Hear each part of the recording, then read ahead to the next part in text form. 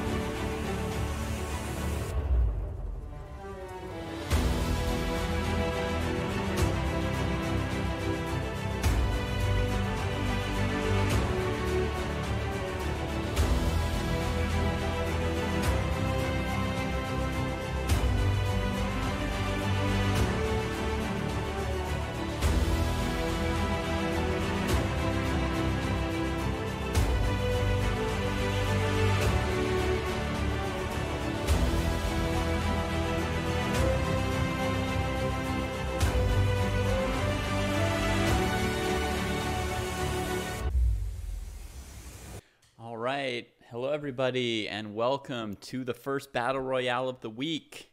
I'm International Master David Proust, happy to be joined here by Women's Grandmaster Jen Shahadi.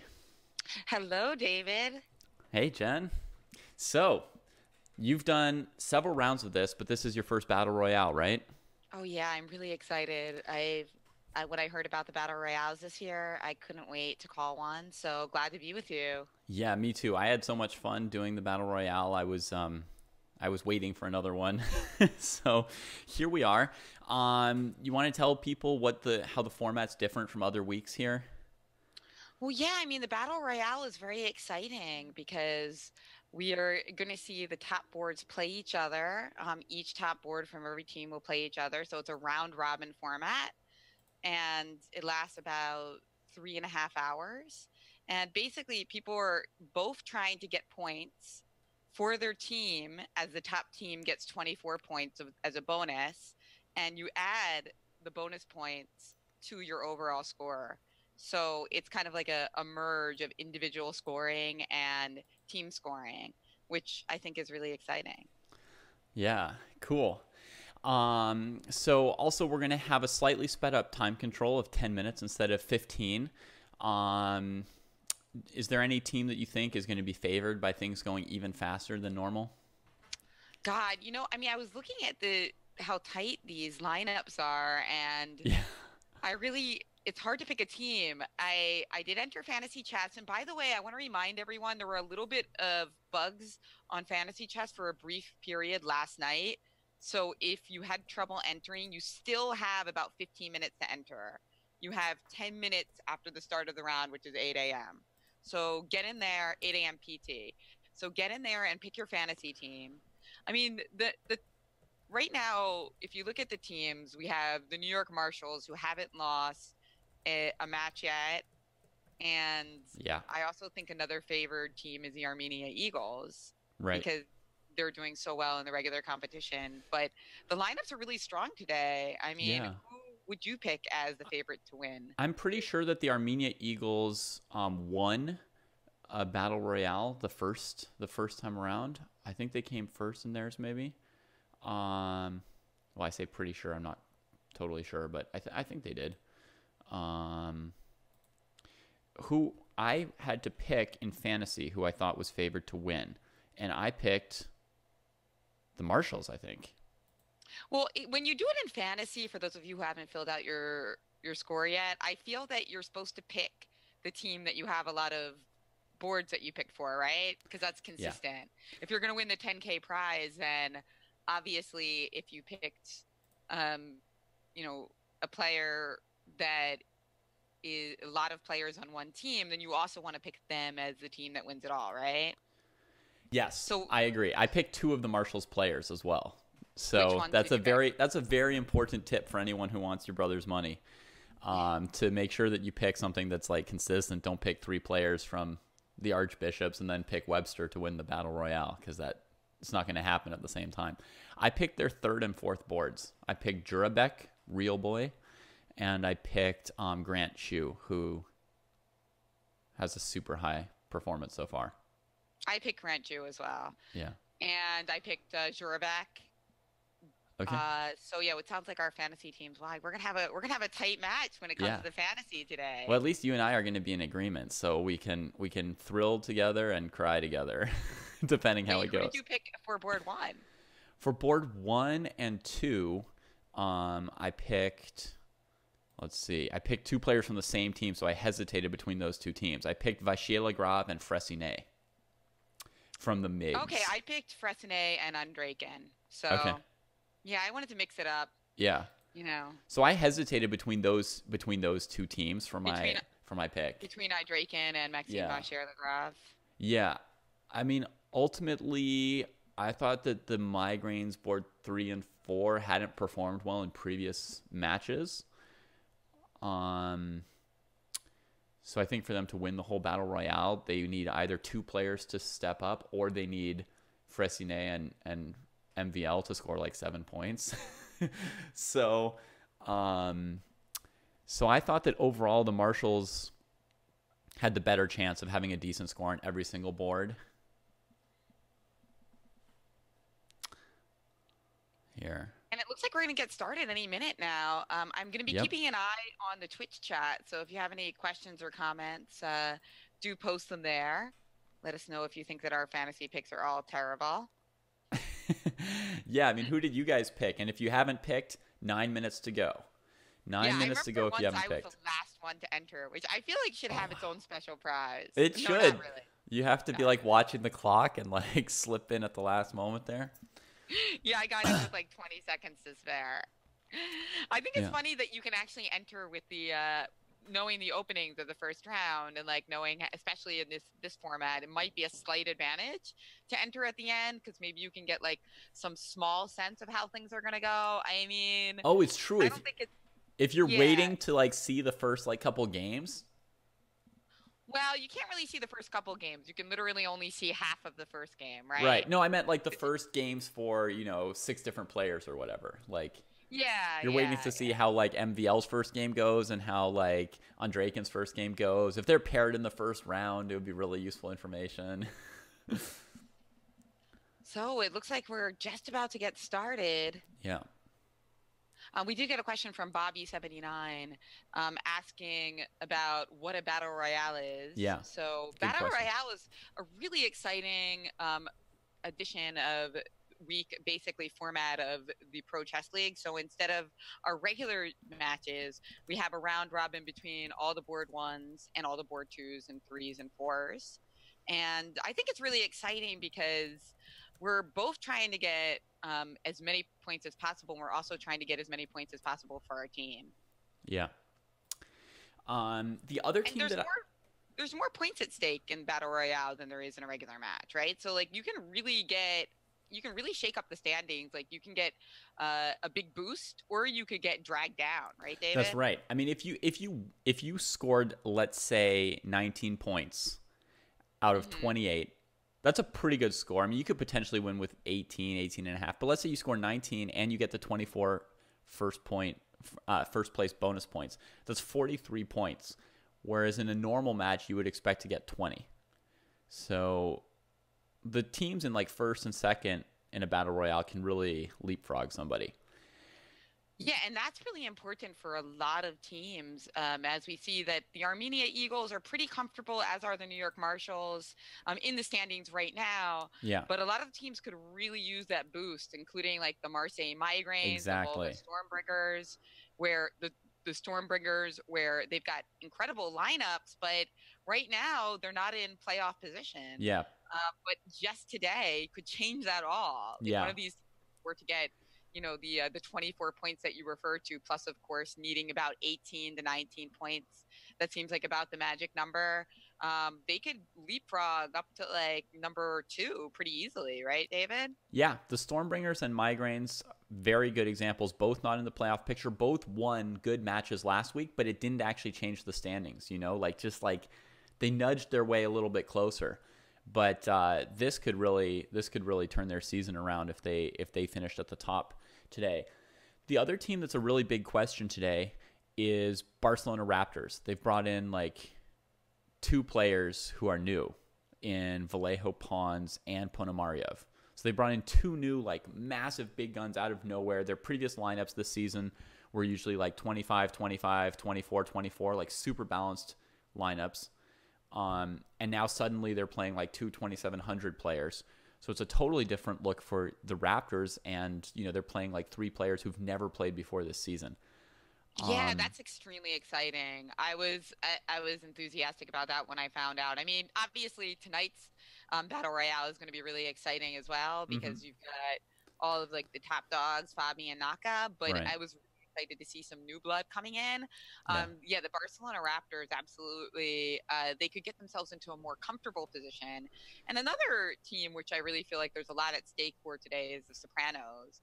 They've got Hmm. 96 points. So they're a distant fourth right now in the Atlantic Division, but that's a very competitive division with the Montreal Chess Pros certainly wanting to leapfrog them.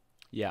I feel like they're going to want to have a good result and be a little bit more comfortable in the Atlantic Division. I think they lost somewhat badly to the Archbishops last week. And so Yes, I saw that. so if we're talking about teams that are trying to leapfrog into the playoffs, then the Sopranos in fourth place after a loss are one of those teams that would be like teetering and would be like, hey, like we don't want people to just start leapfrogging us. Yes, yes, they're gonna want to. They're people are gonna be out to get them. I would say I agree because it does seem like somebody like the Chess Bras needs to do really well in their battle royale, Hmm. and so it's kind of gonna be like Sopranos versus Chess Bras. I think for that fourth spot potentially. It looks like that's the way it's shaping up, Okay. and that's a really coveted spot for sure because Yeah. it's obviously the a very tough division. And with this unknown Raptors team, I considered both of their players for my fantasy team, both of their new top guns, Vallejo Pons and Ponomariov. But there wasn't like a track record, right? Like with some of these guys, you got a track record. Vache Lagrave plays like every single match. You've got a very clear idea, not just that he's a 2780 rated player, but that he's performed at a certain level match after match. Um, with these guys, I went back in time and I found a couple matches Ponomariov played 2 years ago for the Dublin Desperados in the first season of the Pro Chess League, and he had a fantastic play, fantastic performance. Um, so I really considered him as a potential fantasy pick, and I consider the Raptors to be a team that could do really well today. I just wasn't sure about their fourth board, who's like a 16-year-old rated 2080 who almost never plays or recently just doesn't have much FIDE history. Yeah, well, I'm really excited for sure to see that. And I want to give a shout out to everybody in the chat. Greg Shahadi, the commissioner, says that we're going to start in just a few minutes. Lady Macbeth gives me a shout out saying that I'm working overtime with a PCL today and the Champions Showdown tomorrow. And she calls me a commentating queen. Well, thank you, Lady Macbeth. Of course, we've got Nice. so many incredible commentators here. As I'm really excited to host this show. Do you ever Uh, get tired, Jen? Do you ever get tired if you have to like commentate back to back to back to back? Does it oh ever yeah, tire? Yeah. absolutely. I know you're going back to back today. I I'm saw doing your tweet. two. Yeah. So yeah, I do get tired, but I feel like when it's something new and exciting like this, it makes it a lot easier. So Mm-hmm. it's like the fact that it was a battle royale made it even easier for me to say yes, even though I knew this was going to be a really busy week Okay. with the Karen's Cup having just concluded and the Champion Showdown starting tomorrow. And I love the scheduling because we just had the opening dinner for the Champion Showdown last night, and of course Nakamura was there, Fabiano Caruana was there, Wesley So was there, Uh-huh. and the competition doesn't start till Wednesday. But this is perfect because it means that tonight, of course, they're going to have a chance to play in the Pro Chess League and the Battle Royale. Right. So they kind of like moved around the opening dinner to make sure that they could play in it, which I think is really cool. Uh-huh. So yeah, so they, I mean, Hikaru for sure has been playing his matches from all over this season. I've definitely noticed that, you know, him playing from Gibraltar at 4 a.m. Now he's playing from the Champions Showdown. These guys, well, at least Hikaru for sure, but Wesley So, a couple of these guys seem to play very well no matter where they're playing from. Like, it doesn't seem to bother them at all to be traveling, to be playing in other tournaments during the day or the next morning. So, Yeah, I am hearing we might have a small delay, so keep those mhm. questions coming. I see that Cash Menke asked me, does anyone know what a Karen is? Is that a question for us or is that a question for the chat? I think it's supposed to be a pile of rocks. It's This like did come up in the broadcast. it's like a question for dictionary.com or Google. But I guess Yeah. he's asking people to really think it themselves, huh? Well, Tissev actually got it right before I even said it on the screen. So Yeah. beautiful. Yeah. Lady Macbeth says it's brilliant to see Topalov back in action. Indeed, he's going to be playing against Dominguez in the Champions Showdown. The last time that we saw Topalov in action may have been a match against Kasparov, also in one of these St. Louis special matches. Oh, right, like the Chess 960 thing. Yeah. Yeah, which was really fun. Anytime there's 960, I'm watching. Oh, are you? You're a big fan? Oh, big fan. Big fan.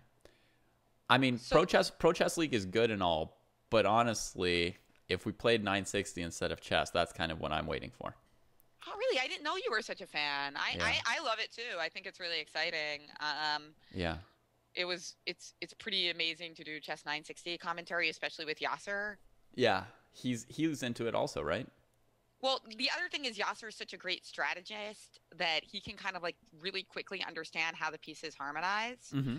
And therefore 960 is like perfect for him because you see this kind of scattered configuration of chess pieces and he's like, well, the bishop needs to, go to like c2 and then the knight. It's just really like amazing how quickly he's able to see these configurations. I mean, obviously it's not always going to be the best one. Right, not every time. There's going to be tactical details. You're not going to see everything instantly, but yeah, and I want to give a shout out to MVL. Maxime Vachier-Lagrave is going to be playing today for the Migraines, as we mentioned earlier. Good fantasy pick. And there will be an extension to click and follow him if you also want to see him streaming. Also, somebody was asking about Alexandra Botez in the chat, and she's going to be doing the evening stream along with Grandmaster Robert Hess. So, nice. So much chess for you to follow today. So many different streams. I know you're going to be streaming as well, David, tonight. And I also know that Hikaru Nakamura is going to be streaming. So for anybody who's more interested in the San Francisco mechanics than in Wesley So and Fabiano Caruana, I will be streaming tonight. Ooh, baby, we got it started. We got liftoff. Yep. Big one. Yep. Francisco Vallejo Pons is playing against Andreken with the white pieces as we get our battle royale underway. Yeah, my follow command sure picked the right game to follow. It just popped this one up first out of all of them, and this is one we want to see. We want to see what kind of form Vallejo Pons will be in. I don't think he's ever played in the Pro Chess League before. And then Andreken, who is Jen's fantasy pick, one of the one of the top 2 or 3 rated players in this battle royale today. So Yeah, I was kind of torn because I also was excited to see Francisco playing. I'm a fan. I like Vallejo. I always have. hmm But because it's his first time, yeah, I went towards Ed Draken. hmm We also have Ponomariov entering the fray for the Barcelona Raptors. So just like a really tough lineup there bringing Yep. in tonight. So far, it's Today. on Drake and showing the rust, right? I mean, just hesitating on this first move, like thinking in the tank on something which should just be automatic. Yeah, So I know. Vallejo Well, I don't Pawns know. D4 is looking kind of good. hard. Let's go to a game where we got some moves, David. All How about right. you want to take a look at the And as the soon as you say Ponomariov you're game? going to go away on Drake and moves to keep your Okay. attention. No, who do you want to see? Do Sorry. you want to see MVL or Ponomariev? Well, yeah. Sure. Let's take a look at Ponomariov, Okay. and then we'll move over to MVL. As we Yeah. mentioned earlier, he's also streaming. So we've got the double Fianchetto sort of Catalan from white, and Ponomariev has a Fianchetto and an open diagonal for the C8 bishop. In my experience, it's hard to get an advantage for white out of this opening. As in, I've only played it 2 or 3 times and I didn't get any advantage. And let's head over to MVL's game, as you mentioned, Okay. David. Yeah, because that one, I Playing. was seeing they're playing some really fast stuff here. You already can't tell what opening it came from necessarily, but we were watching and we know it was a Rui Lopez. An old Rui Lopez. How do you like this position so far, Jen? In the MVL Andresian game, God, it looks promising to me for white. How about you? Yeah, I also like white. I suppose one thing black has is the bishop pair. To his credit, but somehow it seems like white's mobilization is a little bit faster or better. Despite the knight on a3, white's already got the rook on e1, queen on d2. That just means the white rooks are getting into things a little bit faster. So there's like a threat of f3 already, probably winning something if it were white's move again, which it's not. But yeah, I think white's managing to get the rooks and queen into play so quickly is a good sign for white getting Yeah, I an mean, advantage. F3 is certainly a very annoying threat, David. I like because even a move like Rook E8 doesn't really help that much, right? You still play F3, and even though you're not winning a piece, it's like you don't really want to go into the line Bishop F5, Knight takes F5, and fracture your entire king position, right? Yeah, you are right. That looks atrocious, and white could play rook e2 and rook ae1, and you're still like just struggling to survive on that thing. So we could expect a think here out of Zaven, right, as he tries to figure out how he wants to deal with f3. I don't know what to do, David. I don't see a good move. I'm like, at first I was like, oh, this looks like white's doing well, and then I was like, wait a second, what does black do? So And now he you think has it's like played more Bishop than F5. well. Now you He think has it's played more Rook than well. D8. Yeah, I guess so. People might have been wondering about f6, but then there was knight to e6 probably hurting black significantly. So that move was out. Then you've got the possibility of h6 sometimes to break the pin, but here white just takes it because of that queen being out. So this position is actually, you might think it's all, so your instinct in evaluating this might be, let's look at the IQP, who controls the square in front of it and stuff. But here it's actually, there's some very concrete stuff around white's early lead in development with the rook and queen. So f3, and Andreassian plays f6, trying to fight back. Looks like it might cost him a pawn. Yeah, just Bishop takes F6, quickly played by MVL with the nice little Zwischenzug. And now, after pawn takes e4, we're going to be up a pawn. And on top of that, your king position is also weakened by losing that f7 pawn, right? Yeah. So it's kind of like a pawn plus. Well, white's also played f3 and fe4. So whose king position is more of a problem would probably depend on whose pieces end up being active, right? Yeah, maybe I see what you're saying. I guess I was just thinking it was so easy to play like king h1, whereas you had black has an even harder Black has time moved the because g pawn too. yeah, exactly. Yeah, you're right on that. Every extra pawn you move, it gets a little bit worse for the king side. But honestly, given how bad Black's position was looking, this feels like one of those situations where a GM is happy to like shed a pawn and get all their pieces out and then try and just draw it through sheer grit. I mean, yeah, Zabin's got everything out right now. I almost wondered if after f6, MVL could have played fe4, pawn takes g5, and then pawn to e5. But maybe that e-pawn wouldn't have survived. Let's move to another game. How about Loke Van Wheelie versus Sam Sevian? Okay. As we see the Mosquitoes face off against the Sopranos, as I mentioned earlier, such a key matchup for the Sopranos as they're looking to get a little bit more comfortable. Meanwhile, the Mosquitoes, very similar situation, David, as they're number 4 in the Central Division, but by the thinnest of margins, 1.5 points, basically nothing, right? Basically nothing. So they're certainly looking to get lots of points today as well. Yeah, and Sevian has been playing these kind of Queen's Gambit positions several times in the PCL in past weeks. I've seen some of his games because he's done so well that one has to look at his games. And he won a game against Mamedyarov in this opening. So he looks pretty comfortable to me at this point. I think coming out of this opening as Black, he's attacking that c-pawn, also trying to organize his pieces. Are you saying you actually like Black? I think he's comfortable. I think he's okay. Well, Sam Sevian, I think, is going to have a pretty exciting year, as I believe he might be one of the players for the World Team Championship. I'm not sure exactly what the lineups are, but that's going to be taking place soon in Astana in Kazakhstan. Okay. So definitely something to watch out for as well. Yeah. Let's check back in on Vallejo, because that game's actually gotten really exciting, David. That top dog matchup between Andrejkin and Vallejo Pons. Right. Wow.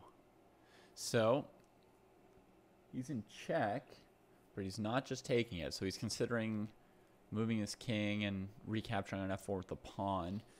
It's kind of a locked position where the black rook on a7 had to defend the b pawn.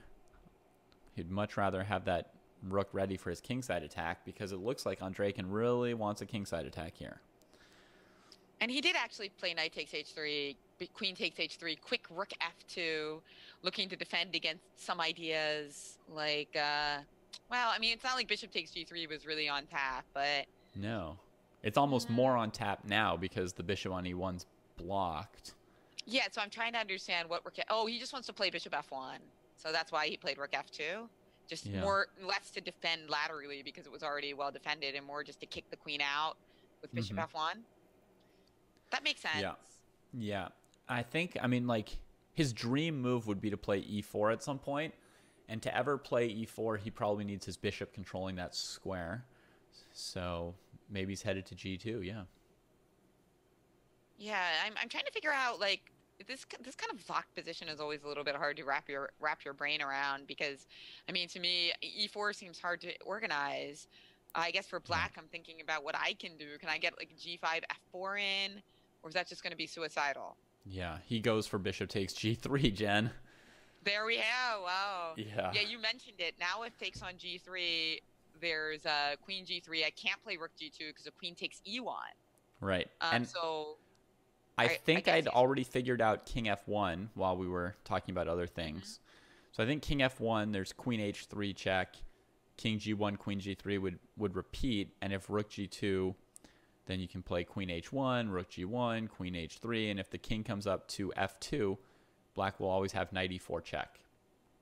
So... Oh, God, that's a lot of analysis. You should take us through some of that. But I'll just show people what I'm thinking about. If white tries to avoid the perpetual, then knight e4, and white gets bonked. Exactly. That's a really nice line. Sweet. So if white wants to avoid the draw, I think they basically have to go to h1. And that I haven't yet calculated. So well, king h1, yeah.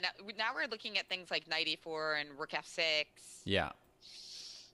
It looks really God.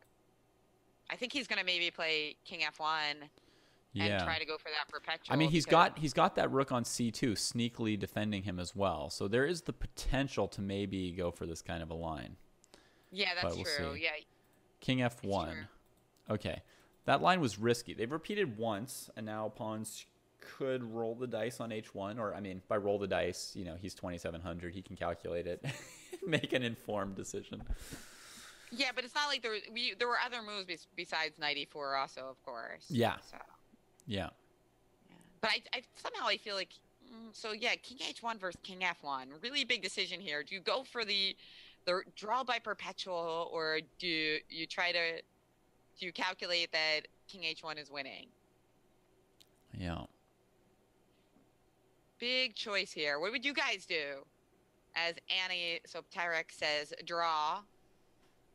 And of Yeah. course, I see people are guessing on the chess.com Easy to live. say it's a draw, but if we throw you guys into the booth, if we throw you into the seat, what would you guys go for? Go for the H1 win, or says F1? Hallerdaff. Go for the win. And Stevie says, why haven't New York and Moscow's game started yet? We'll keep you posted on that as soon as we get more information. Yeah. Got the New York Marshals in chat checking about the games, so we'll see. Yeah, New York Marshals also asking. It does look like we saw King F1 again and King G1, so maybe we should move to another game, as it looks this game is likely Yep. to get drawn. I don't see King H1 happening. There it is. There it I called is. it as the game has been drawn. It may not be as exciting as seeing a live checkmate, but we've seen a live result. If we pop over to Frolyanov versus Ponomariov for a second, Frolyanov has sacrificed a pawn, and I'm curious what you think of this pawn sack, because it's not like an obvious attacking pawn sack.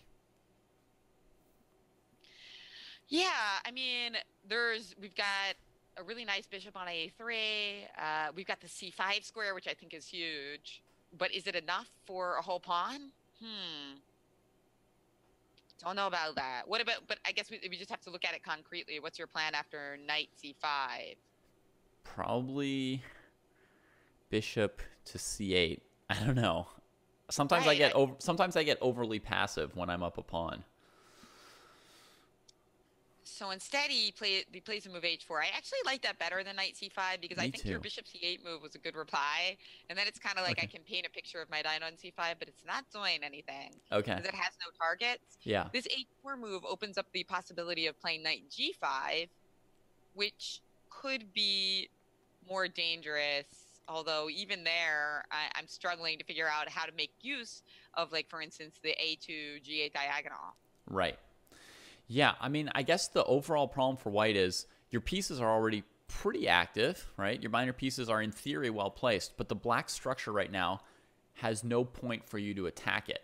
So the idea of like H4, H5 is to try and create some kind of weakness or target, start to break up this black structure, which, as you say, the C6 pawn is killing our bishop. The G6 pawn was killing our queen on C2 from attacking the king side. And once we've generated some kind of weakness somewhere, then we can know where to reposition our pieces. Otherwise, knight c5, knight e4, knight g5, we're just moving around in circles. We do have a few more moves in the game, as after the move h4, bishop f5, queen b3, knight f6 played, as white is trying to kind of use the b3 square to potentially at some point play knight c5 and pressure the b7 pawn. Actually happened live. It's also possible that at some point in the future the queen will be of use on that diagonal. But yeah. b6 quickly played, and yeah. now what's the follow-up? Well, this move is very awkward for white because now that knight is trapped. So e4 is forced, basically. Got to do something messy, yep. I was trying to see if you could play knight a6 to any good effect, but I think queen a7 would have just done the job. Yeah, I think you're right there. E4 played. So now white's going to go down potentially 2 pawns, right? But the pawns will be certainly very fractured, and I guess we'll be able to recapture on c5. Mm-hmm. So right. bishop c8 played because he didn't really like that line. The tension continues. Yeah. Yeah, wow, this game is certainly exciting now because Black kind of also has to watch out for e5 and e6 ideas coming up with the knight coming to f4. Yeah, I mean, I'd be kind of wanting to play c5 for black because it's good against the bishop a3 and knight d3, and I'm kind of worried about white playing c5 and opening his rook. Pawn But to c5, but the thing about pawn c5 is, yeah, I see that. I see what you're trying to say. I'm just it's basically concerned. just that I'm worried about white doing it, which I guess is a good sign for how Frolyanov's playing this position if he's got ideas that are making me uncomfortable. Yeah, I find this game really exciting All actually. And it right. looks like c5 knight f4 was played. Yeah. So we're guessing all the moves and the move e6 because of course the weakness of c5 is that it really makes the square d5 look like a great potential spot. So e6 played, Yep. but now rook b1 Yep. putting pressure on the pawn, and you can't really play rook d6 because e5 would have been good. So that's why knight d7. Yep. Knight d7 was the only way, and then it gives white the chance to play h5 and poke at something. So I was kind of playing guess the move with arrows there for a couple moves, but I think both players are playing quite well. I'm impressed with how much Frolyanov's able to come up with in a position where it looked like, yeah, you're up, your pieces are active, but what are you going to do with them, right? And now he's made black play e6, so now he aims towards the dark squares, right? He's also got the h pawn. But So bishop ooh, b2, bishop bishop d4 played. d4. I That's don't nice. He's know. not going to just cede that diagonal. No bishop b2, queen b2. And you're not remotely worried about the pawn getting to h6 because it's so hard for us queen to get into the game. Well, what is Frolyanov going to do if Pono plays e5 now? What is he going to do if black plays e5? I don't know. He might start trying to do stuff like bishop h3. No, the pawn on e4 is currently hanging, so Oh, we'd have to start. he'll probably go knight c3, actually. He'll go knight c3 and see if black's worried about knight d5. And if black Yeah, I takes like on that. c3, then he's got the dark squared bishop to sort of roam free again. I just want to get my queen over to the king side at some point, David. So Yeah, that now you like do. at least you're like slightly worried about stuff like h6 in the future. Uh-huh. But I like knight c3 also. I'm trying to get like Interesting. queen f3 and knight c3 and bishop c1, none of the above. None of the But above. another kind of way to take advantage of the dark squares and kind of suggest that the bishop on d4, as pretty as it might look, may not be that great. Right, he's trying to say, I'm going to play around the bishop on d4. I mean, I've seen people play around like a knight outpost on b3 or b6. That's a pretty typical way to deal with that kind of a weak square. But a piece on d4 or d5, I don't know if I've ever seen anyone successfully play around a piece like that. Well, here I kind of like it because the one thing you don't want when you're trying to create compensation for a pawn, like whether you got it or not, you certainly won't want to do a lot of trades, right? Something that we learned very early. But look at this move, bishop f3, the creativity continues, and he's planning to play king g2 and rook h1 and Yeah, open up another avenue against the d7 king. yeah. I love it, but Rook look at this f8. move, rook He's f8. thinking about f5. He's thinking about making the king on g2 a problem, not letting white just settle down and attack. I have to think for all white's creativity, it might still favor black this game. This game is just so interesting. In the background, MVL has won against Zaven, and I'm going to click over to another game for a second just to see how Van Welly and Sevion are doing. Yeah, let's take a look at that. Although I really do like the Frolyav game. It's very exciting. Yeah, I think we stumbled on one of the most exciting games possible. It looks like Sevion's doing great. I think the knight's better than the bishop here. Not if the queens get traded, though. Yeah, it does seem like black is a little bit better for some reason, but maybe that's just a visual because of like the knight looking so nice on f3. This queen e2 move could nip things in the bud. Yeah, I think the Well, knight looks good and is good. So I think that we're right to kind of like black's position here. But Van Welly's got an extra minute versus, this one versus like 50 seconds. So that's a little something to help him out here. And everyone's going to be wondering about these 4 points for the New York Marshals here. well, we do have some news on that. Did you read? No, why don't you tell us the news? Yeah, it looks like the Moscow Phoenix have not shown up and will be forfeited for every round. Ooh, so the Marshals don't really have a lead. They've got the same 4 points everyone's going to get? I think that's good though. At least that makes it more fair. I think that if somebody, you know what I'm saying? Like if Hmm. one person were to get the forfeit and others weren't, that would make it almost worse. Yeah. But yeah, that's unfortunate, and we will let you guys know if we get any more information on that and if anything changes. But for those of you who picked Oh. um, Moscow players on your fantasy team, Wah, sorry. wah. You're in the Wah, wah. situation that I was in last week when I picked Nepomniachtchi in his like debut. I was like, Nepo, he's good at rapid chess. I know. I've seen this guy play the World Rapid Championships, and then he subbed out. Unfortunately, Frolyev just lost. We were watching him fight hard, but Yeah. Ponomariov was able to consolidate an extra couple pawns, and he actually resigned in a position soon after we left it. So well played by Yeah. Ponomariov by staying active. I like that move, Rook F8 and F5. How many of you would have gone for that? You know, you're up a pawn, your opponent's starting to attack you, and you attack them. Yeah.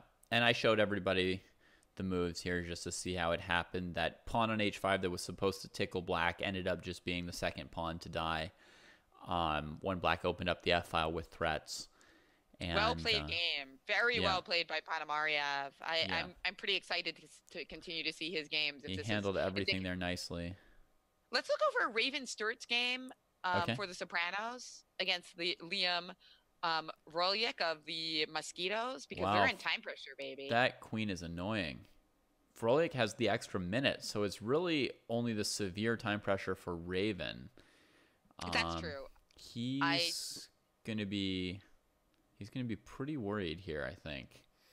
Facing this extra You're two saying pawns. he's just totally lost because there's the extra two pawns I and think the extra minute. I think two pawns in the time is basically like black doesn't have much of a chance. Okay, let's go over to another one then. Let's go Okay. over to Rigoli of the Migraines versus Anna Sargsyan of the Okay. Armenian Eagles, because this one's Yeah. actually really exciting. Whoa. Both of them have no time, Yeah. and Sargsyan of the Eagles is up in exchange, but look at that H pawn. Yeah. I don't know what's going on at all. In my experience, these positions are often decided by the A and H pawns. As we say that, both players aim for checkmate. Ooh, Rook D8, threatening Queen H8 mate. Is there any good response to this, David? I don't think so. The king's running. She could have tried to cut the king off with Queen F6, but instead she went for the chasing approach. So the king's out in the open now. Too late to analyze it now. Oh, now the king's escaped. Now the king's escaped, right? He'll hide behind the white pawns. You'll never checkmate that king now. And the king will support the H pawn. So this went very bad. It did. It did. It Black seemed like could- she wasted Black could have time. traded queens last move. They didn't, but they could have. Now they're doing it. A queen trade is actually fine for black here because the bishop on e4 is so good with an H pawn and an A pawn. Yes, I think you're right. I mean, look at this H pawn go. It's just a little bit too fast, David. Oh, and as we say that, this pawn is hung. If bishop g2, white can play rook g2, pawn g2, queens, and then after black queens, queen a7 check. Oh So no, now- something went wrong, but that's why it's good that she has a couple extra pawns, David. Yeah, she's got to use the next one. Had to drop the H pawn there. Queens? I don't. Queens? Okay. Oh no, rook takes e4. The king needed to never go near the bishop with that e-file. Oh no. Oh no, and there it And goes as Anna Anna Sargsyan. wins. Very exciting game. Nice Yeah. one. Nice one. Okay, other time scrambles. Two games left. Alexander Lenderman against Wouter Spulman. It's black who could win with 3 passed pawns that white has to be very careful defending. No, I think black's got to be winning this, right? How can you defend against 3 pawns? That's too many pawns. I never David. have succeeded at defending against the 3 pawns. I've tried. No way. No way. And then the other game. But you know, with 10 seconds, it's within the realm of like black hangs 1 pawn and you're fine, right? I mean, one thing. Maybe it's more likely that white hangs a knight fork, but if black makes 1 mistake, Lenderman can draw it. And here we also have Marisa Bag playing against Arthur Gabrielian of the Eagles. Yeah, It looks like she's winning. got this one in the bag. Yeah, Pass pawns on the H file and the A files. And there it is. H file Genial. Grandmaster from France, who, by the way, was just at the Karen's Cup here in St. Louis just like 2 days ago. So still jet lag, but got the job done. And here comes movement here, David. So it's kind of nice to see her rebound and do well in the first round of the Pro Chess League, actually. Yeah. She had a miserable event, but she was awesome as a person. Oh, look at that. He played Rook B2 because it would have been a stalemate if we took it. Yep.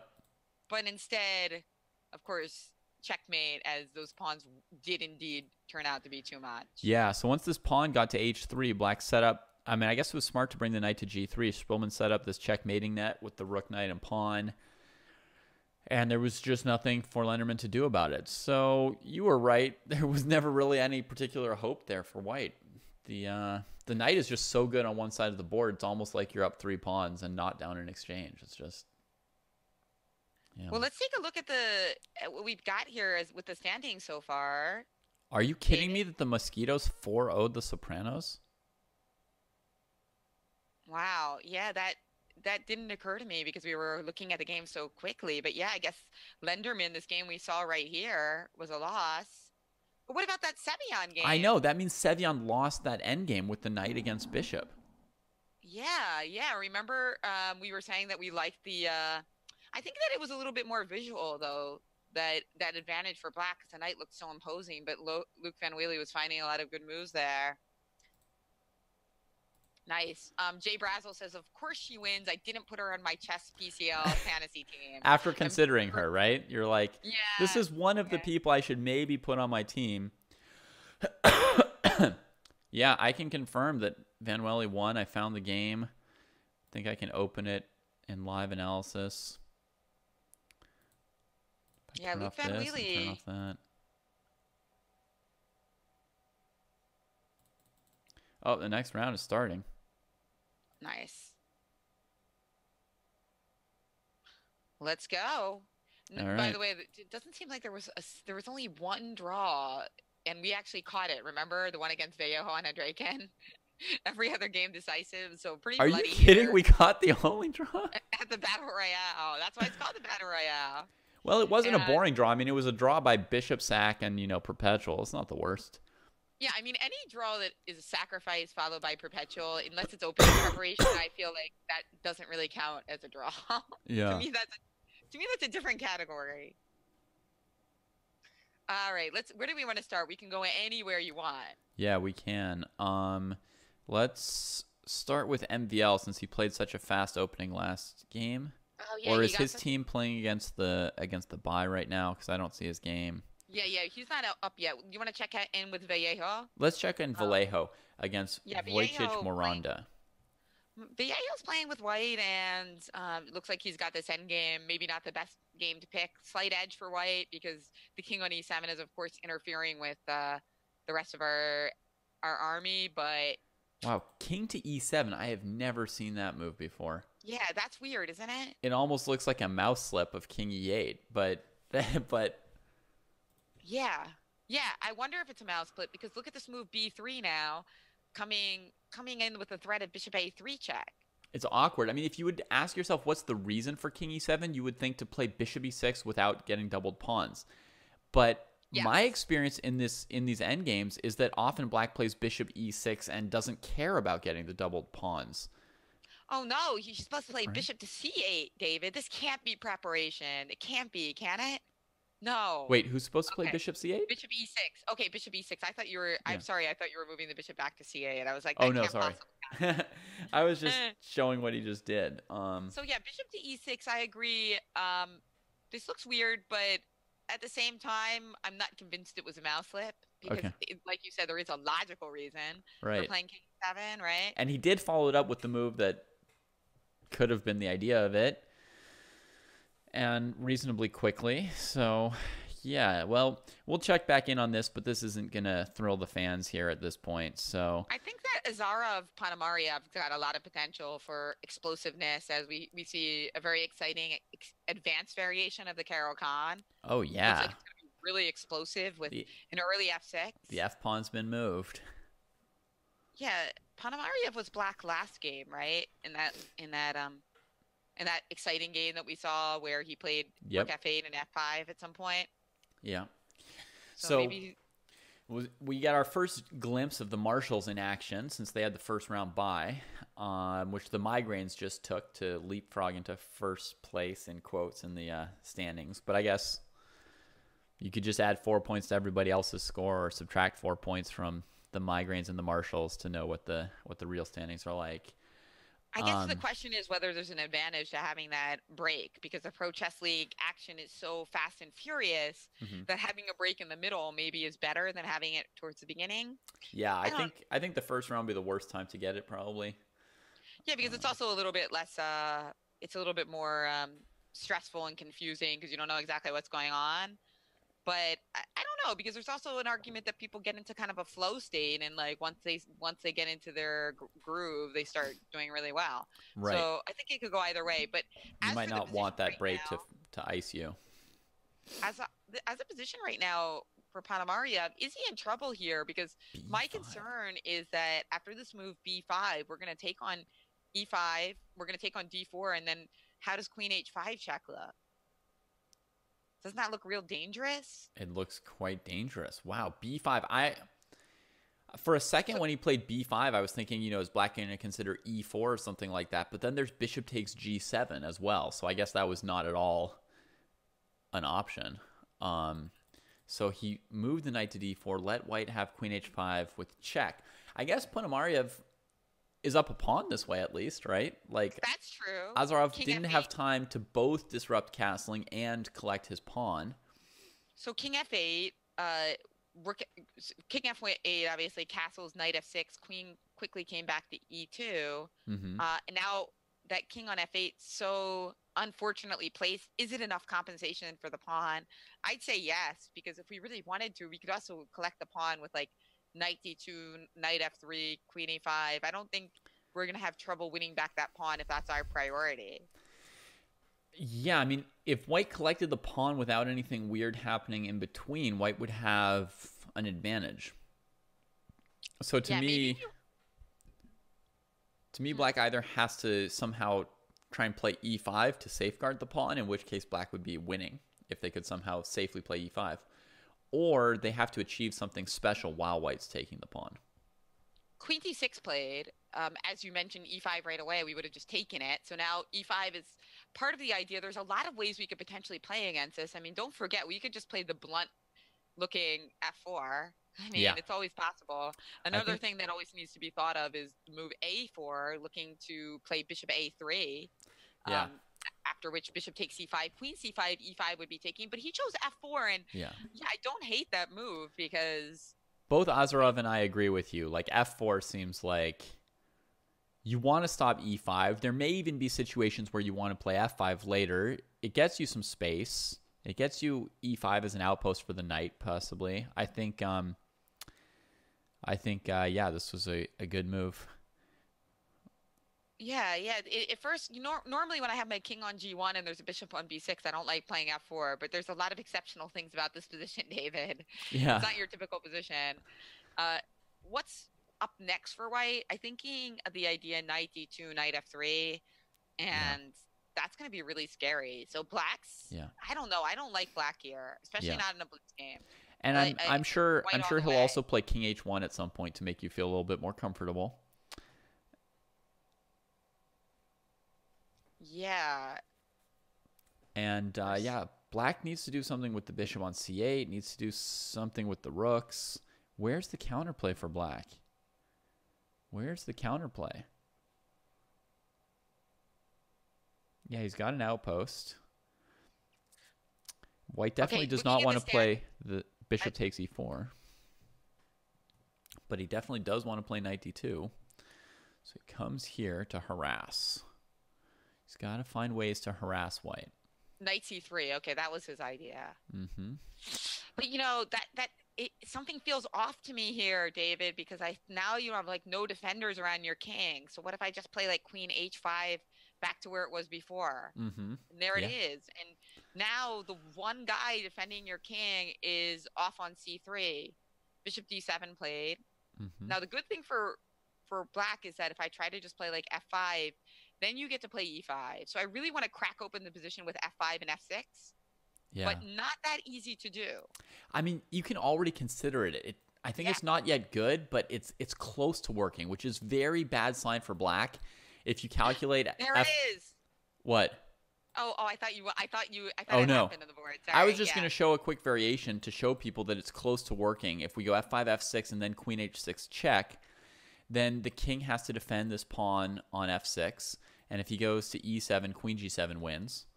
So he has to go to F7. And then white could play Rook F6 check and trade the rooks for the queen, Or bishop takes H7. which is not quite good enough. Or they could play bishop takes H7. And I don't necessarily think this is great for white, but just the fact that it's already so close to working is a very bad sign for black, right? That white could do something that will make it work. Oh, he just played F5 for real. For real. Yeah, no, I mean, I don't know about you. Bishop H7, I think might be pretty good for Might be white. good enough. Okay. Yeah, Yeah. maybe. He's played E5, and now are we going to see F6 immediately, or is there like a pre-move? Maybe on That F6, black will play E4 to block the bishop out and allow F takes G7. Oh boy, wow. Because that would be his counterplay, would be something in the center. I don't know though. Maybe I can play the in-between move, Queen G5, David. Yeah. I mean, I might die for sure. For sure, I might. F6 E4 Queen G5 instead of taking on G7 right away. I think that move looks pretty powerful. Mm-hmm. Because then I'm going to be taking on G7 with really terrible effect. Oh, there's just takes on G7 and Queen F7 mate pointed out by Greg. So there's just an immediate mate actually. He's played F6. F6 played. So you can't play E4. No, can't play E4. I think he has to go for your line, David, but I didn't really like that much. Because there would be this. Okay. So you think he's got to just take F6, it? Yeah. Because if he plays G6, then this F6 pawn is just in there. That's like an extra piece for white. And white can get his bishop to G6 before E4 gets played. And white can play Queen H6, Queen G7 at will. No. So, I think he's going to play your line. I think he's going to play the line we first looked at because I don't see anything else. Maybe there's something else. I don't see it. This is sick.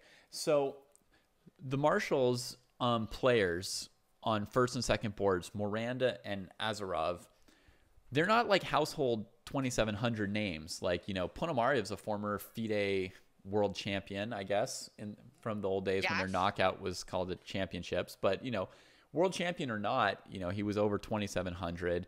MVL, over 2,700. But these guys, Azarov and Miranda, they have performed above their ratings all season long. That's how the Marshalls win every match, partly. Well, that's what I love about the Pro Chess League. When it comes down to it, when you're playing for your team, some of these grandmasters who aren't as famous can show what they got. Yeah. And we got G takes F6, by the way. He agreed that the problem is you got to take the pawn because the pawn is another attacker, David. Mm-hmm. And you just do the math. You can't defend against the rook, the queen, the pawn, and the bishop with 0 defenders. So you got to at least gamble, roll the dice, see if you can somehow survive this Queen H6, King F7, Bishop takes H7 line. I love that advice to just count it up. Just like you can't play if you let white have an extra piece on F6. So yeah. Oh, he's cashing in for the queen. Cashing in for the queen. This is a light surprise to me. I wasn't expecting him to choose this option. You were thinking we would see the line with the bishop takes H7. I was thinking he would play some line with more pieces on the board. Yeah. He could play with the bishop on H7 with or without Queen H6 check. He could have played the move A4. There were a few ideas there. He could have played Knight F3. But he goes for this. And he even allows D3 check.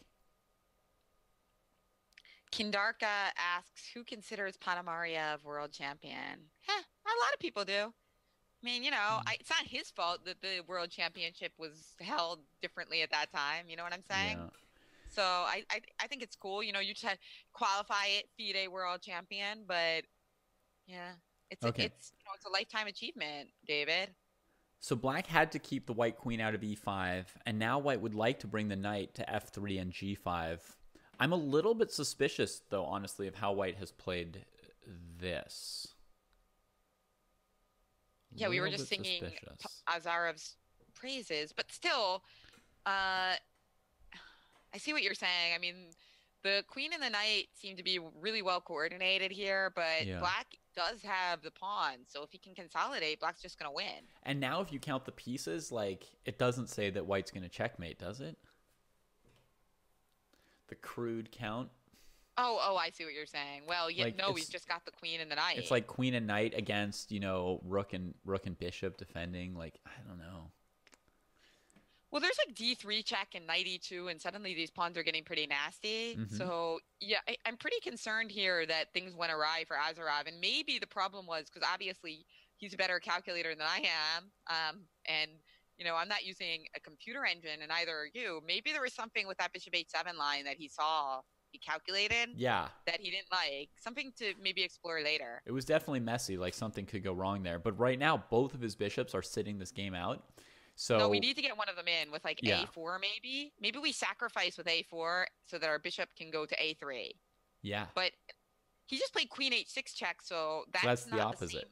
Yeah. Yeah. If the queen's going to dark squares, then he needs the light squared bishop. But we've repeated once. Well, not yet, but we're. You think he might be aiming for just checks, huh? For a draw by he check. Just wants to repeat at this point. Yeah. He could have played a weird queen G7, knight takes D4 there, which looks super risky, but he just needs one more move for the bishop on B2 to get through the knight on C3. So black's now thinking about the risky king D6. Mm-hmm.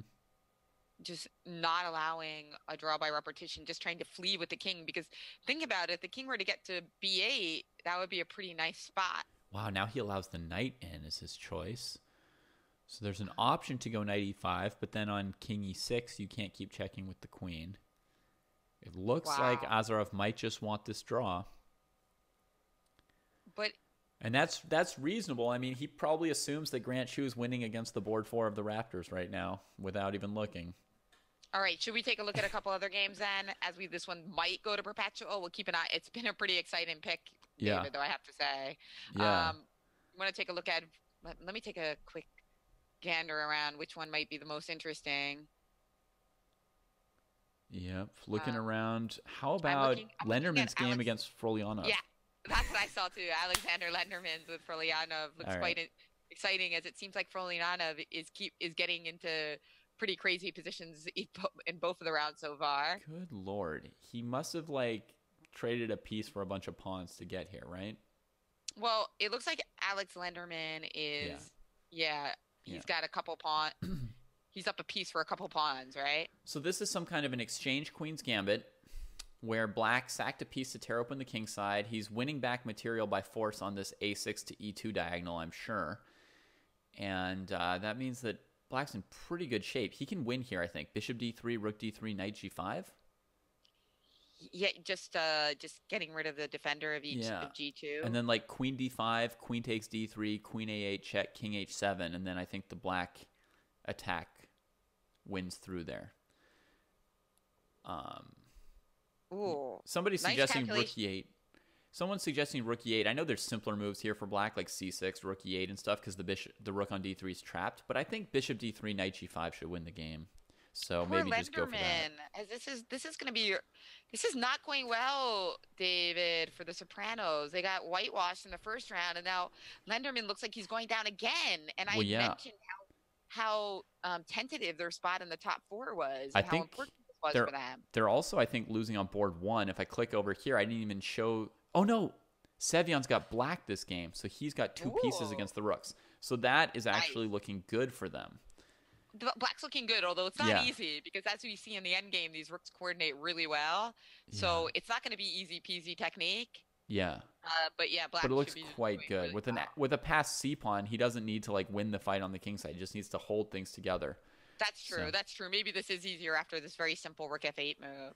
I didn't consider that. Yeah. Okay. So maybe they're getting on the board. But in this game here, back to the more exciting one, Frolyanov played rook E8, which looked very solid. And Lenderman has to move his rook to a square where it can be taken, so that's not that exciting.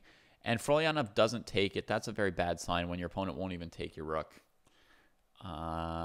It means he's going to do something pretty bad to you in a second. Oh boy. Yeah.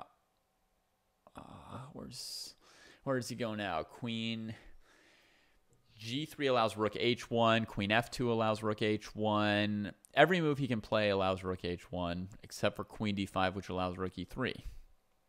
But maybe Queen H4 first is better before rook E3, just so that it's mate, you know? Like Queen H4, Knight F2, rook E3.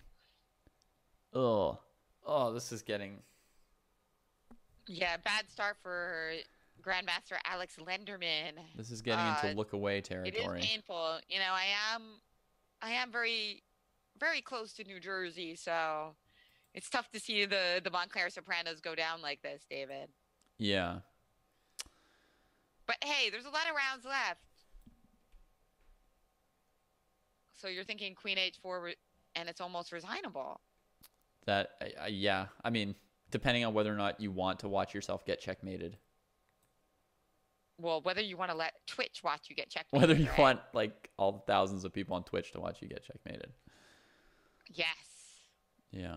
Queen H4, there it is. Queen H4 check. Honestly, the only surprise is that he thought for a while before doing it. It's so brutal.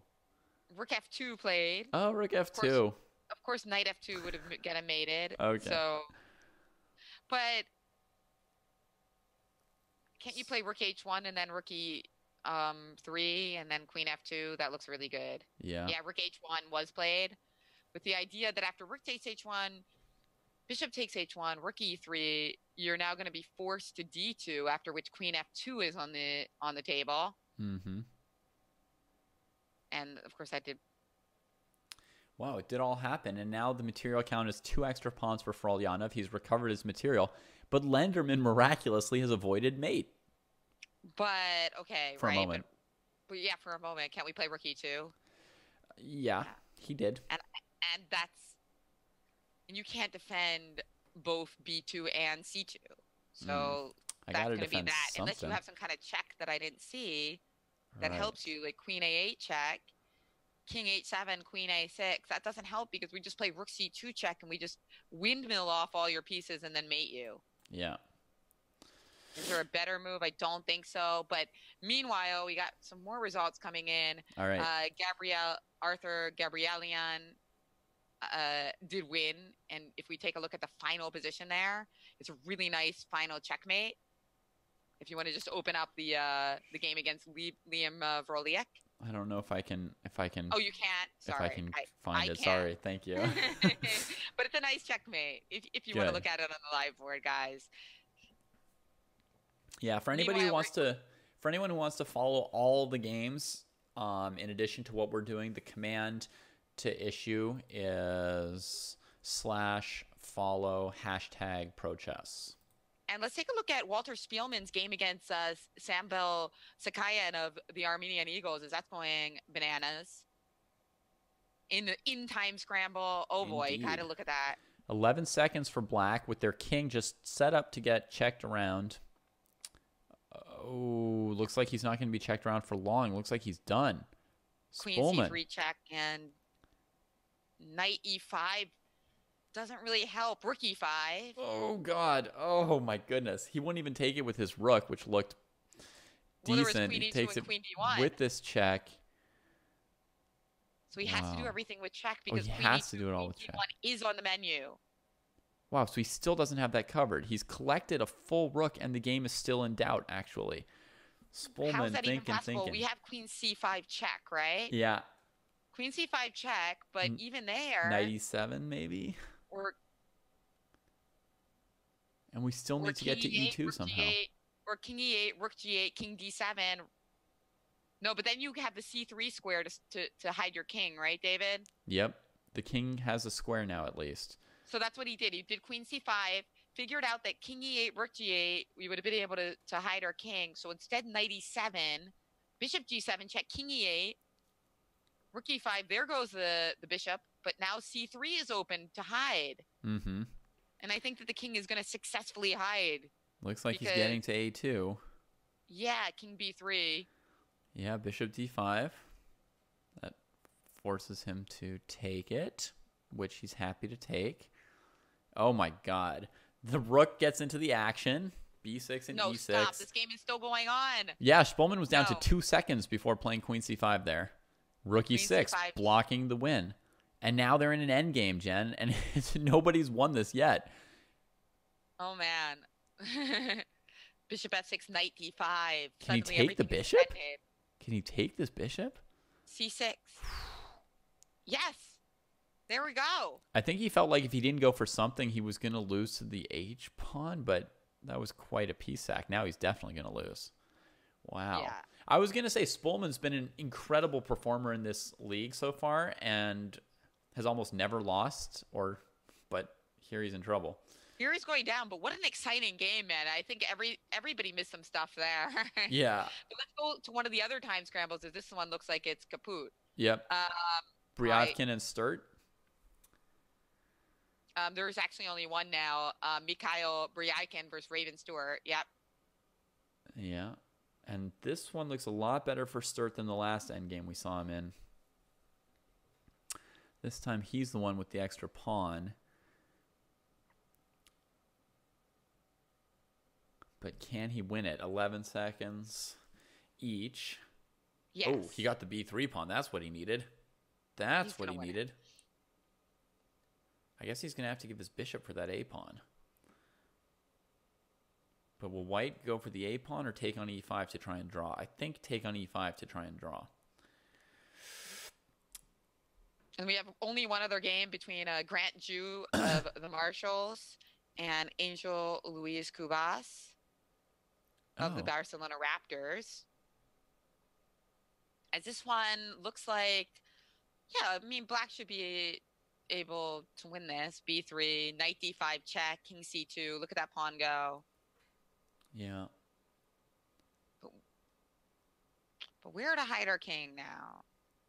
King c4. Well, the migraines are playing practice games, by the way, like between the rounds. And here we have it. Black All right, Sturt wins. The pawn. I see Fressinet and Bacro. They're playing practice games. Oh, that's hilarious. But let's stick with Grant Jew versus Marfa. For some reason, I just don't have Grant Jew's game. Oh, okay. It's at the very bottom. Maybe it's at the very bottom of every. Maybe it's cut off on your screen because it's the very bottom game in my monitor. Oh, but you're right. I found it. Thank you. Regardless, it looks like white is going to win this one. As Grant Jew is up actually he's up a piece, but Cubas of the Raptors has 2 pawns for it. Oh, you did get it. You got it. Good. Yeah. So what do you think? Can white win this? Maybe. He could have gone king e4, d4 instead of king e2, d2, and there wouldn't have been the rook check to keep the b pawn on the board. So, I don't know. I mean, right now it's looking pretty tough to win. Wait, he allowed mate in 1. He allowed mate in 1. Check. Oh, and now he sees it. King g4. I think Grant Jew might have pre-moved that. He might have had a pre-move going. Unfortunately, he's under 10 seconds. With the king. Bishop h4, and now he grabs one of the pawns. Yeah. Bishop f2. Okay. Cutting him off from that. Be winning it looks like he's winning. Bishop g3 is easiest here, not giving the rook any more space to maneuver. That's right. I mean, the rook is almost trapped, right? I mean, he still has to break a fortress, but capturing both black pass pawns is a very, very good start on this endgame. Although mate would have been even better. Mate would have been even better. Mate would have been better, but that's okay. Hey, now we at least everybody else gets to have a little bit more rest now. So Grant Jew is doing one for the rest of the Pro Chess League teams. Oh, no, I wonder if Bishop G5 type stuff wins here. I think that's his plan, because I don't know how else he would be breaking through from this angle. But I feel like Bishop G5 with the idea that after pawn G5, and then we bring our king to G6. And threatening back rank mate. Yeah, everything's so happy. He hasn't done it yet. I think he's still trying to figure out if it's good. Just move the pieces around a little bit first. But I think eventually he will come across that plan because it looks so juicy. The only other way to try and win is to bring his rook to the 3rd rank, play bishop g3, and dig his king out. And it's possible... Well, he's played rook c3. Yeah, okay, I see what you're saying. Rook g3. Didn't he have rook g7 check just now? And bishop takes f2? He did. Nice one, yeah. Oof. This one is not Hey. so easy. Oh. Oh, but rook g3. Now okay. he's got bishop Now f6 there's possibly. bishop f6. Or he this time he saw it. Yep. All right. Well, this is the last game, and Grant Ju's winning it. As the king does circle around and grab the pawn. Grant Shu just called me. He said, thanks for mentioning rook g7. And then he got back to blitzing. There we go. Just don't... Is there a way to lose this? No. There's not even a way to fall for some kind of trick. I mean, he's got 18 seconds now, so nothing Apparently can go one wrong. of Angel Luis Cubas wants to go grab a coffee or something. He's like, come on, just keep the game going so I can get my coffee. I'd appreciate that as a coffee addict. Yeah. And then we have the second queen, and Grant Ju wins it for the Marshalls. I'd say it's a good sign for the Raptors that Cubas was able to play such a competitive game with Grant Shu, who's like probably like the best board 4, or if not the best, one of the best. So and Cubas is this unknown player with the low rating. He's sort of like potentially the weak link on the Raptors. He's the only reason I didn't pick them to win this battle royale. So hanging in there was pretty good for him. And I am Suyu says, so Grant was listening to the commentary? As a joke. No. David Bruce was just making a joke. David Bruce. My phone rang and I answered it, because I've got babies strewn around the city, and if they have an emergency, I have to know. So I held the phone up and then covered it with a joke. But yeah, they need to bring back the beeper so that you only get calls from your kids, so that more parents with young kids could still play tournaments. Yeah. Anyway, we've got Miranda versus Andreykin. We've got Miranda starting. This is going at a very fast pace. This is nonstop action, especially for Grant. His game already started as well. He had a 2-second increment between his games.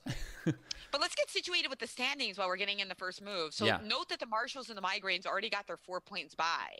So these standings are a bit misleading. It's actually the Mosquitoes that are completely crushing, right? Right, because the Mosquitoes had a genuine 4-0. They actually won a match 4-0 and then 2-2 in their next match.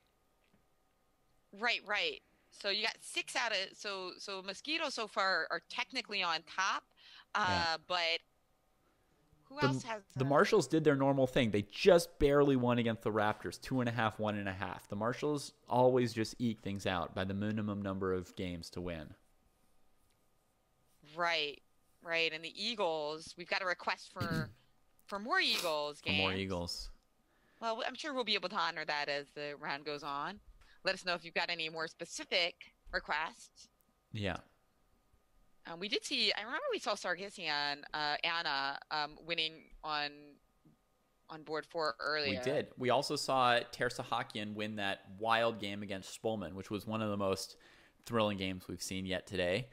Well, but let's go to, of course, the game that everybody's mouth is watering over is Maxime Vachier-Lagrave versus Vallejo Pons. So we've got the Migrants versus the Raptors. Yeah.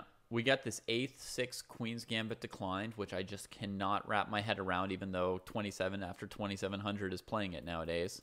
And he goes into an exchange Queen's Gambit structure, very standard, and Vallejo plays the other rook pawn to rook 3. And now it looks like Maxime has a choice. What does he want to do here? Is he ready to castle David, or does he have some other plan in mind? Does he want to try to maybe take use of the fact that this pawn is on g3 and even consider castling queenside? Doesn't that look suicidal? H6. What do you think? H6 is fine if he plans to castle kingside. It's also fine if he doesn't plan to castle kingside. No. I mean for white. Oh, is white going to... MVL right now is thinking. Is he thinking about not castling? Maybe playing for queenside castles? G4, G5 would be a possible lever if he went for that. He could also play a very weird move here with knight to E5 because black won't really want to play F6 having played H6. Well, yeah, because then we'd be able to play Queen H5 check, and that would be an embarrassing finish for Vallejo Pons. Yeah. So he can plop that knight on e5 if he wants. Okay, he goes for queen c2 for now. So he Um, hasn't he hasn't given Black the address of his king yet, as we yeah, like to. he hasn't revealed it yet. Although queen c2 does sort of like give a hint of queenside, like you were suggesting. Sure. I mean, it looks really, the thing about castle and queenside is it looks so dangerous with your king only being on c1 and Black clearly geared up to play b5. But Yeah. that said, White's just got the lead in development. So certainly has to be considered. And there it is, queenside castles for MVL. This is going to be an exciting game. I think pawns might Yasser, mirror him. I think pawns might want to mirror him. That's why we see him developing his queenside pieces. I don't know if it's going to be as easy though. I mean, he can do it, but he's going to be a little behind. As bishop f5 played, now you're thinking just like queen e7. Yeah, The thing is, queen f6, queen e7. got it. But and then takes on e6. If we take on e6, what would you take with the pawn or the queen? Well, there he actually played bishop takes f5, which Yeah. surprises me a little because it seems a little scary to let the queen out. But his idea was just to play queen f6. Huh. So now white could play g4 if he wants to hold his position. He could play queen c2, and black can't castle queenside because of knight d5, which is slightly annoying. But I think black was thinking that, on queen f6, bishop e6, queen takes e6, the queen would go to e6 anyway, so maybe now it'll go to e6. So queen c2 played. I like your idea that you can't play cancel queenside because of knight takes d5. Yeah. So maybe now queen e6 is the logical move, trying to castle queenside. But e4 is also on tap, David. Yeah, it is. It is. And if I go for queen e6, then maybe white would play e4, pawn takes e4, pawn to d5 even. Something like really aggressive. But if white gets too aggressive, then maybe pawns can castle kingside after all. See how that is going to play out there. Well, I'd like to honor a request and take a look at Sam Sevian's game against Andreassian of the Armenian Eagles, as this game looks like it's pretty exciting. A queen trade is on tap, but in these types of French endgames, that's often something that white wants to avoid. If you want to take us to Konovets versus Zavin. Okay, Konovets versus Zavin. Sure. I clicked on the wrong one first for a second, and it was also a French, so that was gosh, yeah, confusing for a sec, because that was kind of like the national opening for Armenia for many years. Yeah, I mean, that one looks really exciting too if you want to look at it after. I found this one to be kind of strategically interesting because I've tried to play lines like this with white, and I always feel so miserable if queens come off the board, right? Because I don't have much going for me anymore. So should white just avoid the queen trade here with something like queen b5? The thing that's nice for white here is that the black rook is disconnected from the fight for the c file, right? So if white traded queens, they could immediately play rook c1, and black has to just give the c file to white. But if white thinks they need more than that, then they could keep queens on the board and still try to play rook c1. Like white could play queen b5 or something and wait for rook c1. Yeah, I'm definitely not trading queens here as white. I'm definitely thinking I'm playing queen b5 or something like that. Let's go to the other French that you accidentally pulled up. That I actually... Because that looked pretty exciting too, Alex It did. Lenderman, right? He just traded queens though, but I think as I was clicking, I think I saw the... Yeah, I guess I was wrong because he just has this very concrete idea of getting the c file. So strategically, I always feel like I lose these, but Sam's just got a very concrete plan. And then he played knight b3, which we'll check in at right after this. Okay. Yeah, sorry. So this is what happened. The knight came to b3. So another Sam, by the way, playing with white, right? Yeah, and this is kind of crazy. This is like playing the French against the French or something like that, right? Like, Alexander Lenderman is playing the French against Ter Sahakian, who probably played against the French more than any other opening growing up. Oh, and by the way, somebody corrected me and said that this was actually a Caro Khan defense that looks like a French now. The one was Zabin, but okay. Anyway, it was still a French at that point. Going back to the game with Lenderman, yeah. Let's situate ourselves in this position. Why is this not just really good for white? Well, probably, but it's complicated enough that I need some time to really answer for sure, because it's possible that black could just trade the dark squared bishop off at some point. As I say that, he plays a very odd move. No, this just looks terrible for black, that though, that because yeah. your king's on e8 and you're not up any material, Yeah, no, right? I was thinking like maybe we need to calculate black taking the pawn on d4. Maybe black could play like bishop e7 or g7 and trade this bishop. But no, the fianchettoed knight is terrible. The Mechanics had a match earlier this season where 3 of our 4 players fianchettoed their knights, and we lost all 3 games. Somebody So, asks why the pawn wasn't hanging, and I think there was some issues I'll because your show rook it on real h8 quick was for hanging, them. right? Yeah, it's not that long to calculate, actually. You just need to do the calculation. You trade the knights, then the white queen moves, and black is left with the rook and knight hanging. That's right. So it's just a pure double attack, and Yeah. thanks to Tien Khan for the question. Yeah, but that hanging pawn also, for me, just made me say, like, well, maybe things aren't so clear. Maybe there's something going on. But all you have to do is actually play out the moves and really ask yourself the question you're asking. And then you see that, all right, Poor Lenderman's trying to dig Lenderman, out. David. Sure. Lenderman, I feel like Lenderman is not having a good day, David, and it's kind of sad because maybe he's not a morning person. He needs that, he likes to play at night or the afternoon. Isn't it noon on the East Coast? That's kind of like a morning for a chess player. Is that David. chess morning? Chess morning? Yeah, exactly. And meanwhile, the people see the Amsterdam's Mosquitoes got the 4-point bye this round, so they're up to a really imposing looking 10 points. It's imposing, but yeah, all three of the top teams you see in the standings right now have 4 points extra than everybody else, people. So, but have also played one less match. So they are somebody is going to get that, and that's because look at the Moscow Phoenix. They did forfeit all their games. That's why they have 0 points. To get your best guess, sometimes you'd have to subtract 2 points instead of 4 because they've played one less match. Anyway, yeah, the standings are just going to be a small source of confusion all day, I can sense.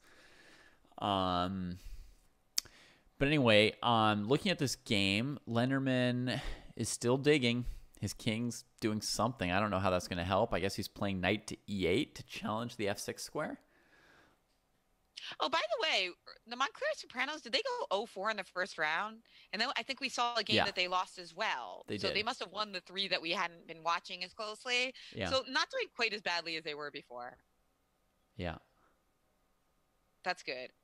Although, like we said, this game looks very unpleasant. Oh, there's Lenderman trying to crawl his way out of it, but bringing his king over to the g8. Just like the other game that we were looking at, which had a rook stuck on h6, here we've got a rook stuck on h7. And to me, it suggests the obvious plan of like rook c2 and rook c1. So I was surprised to see Tersahakian play rook to d1 in this position a couple moves ago. But now he makes a move towards the queen side. And Lenderman says, choose your pawn or your queen. That's a good... Your purse or your life. They both look so tempting, but I like this queen takes f6. Yeah. And he's trying to play with the pieces here because he's already got lots of open lines. They did both look good, though, right? It was kind of annoying to have to choose. And but that's the thing. Like, actually, Sarkisian chose extremely quickly. But here's the thing. What are you going to do about just these simple ideas of knight f4 and rook c1?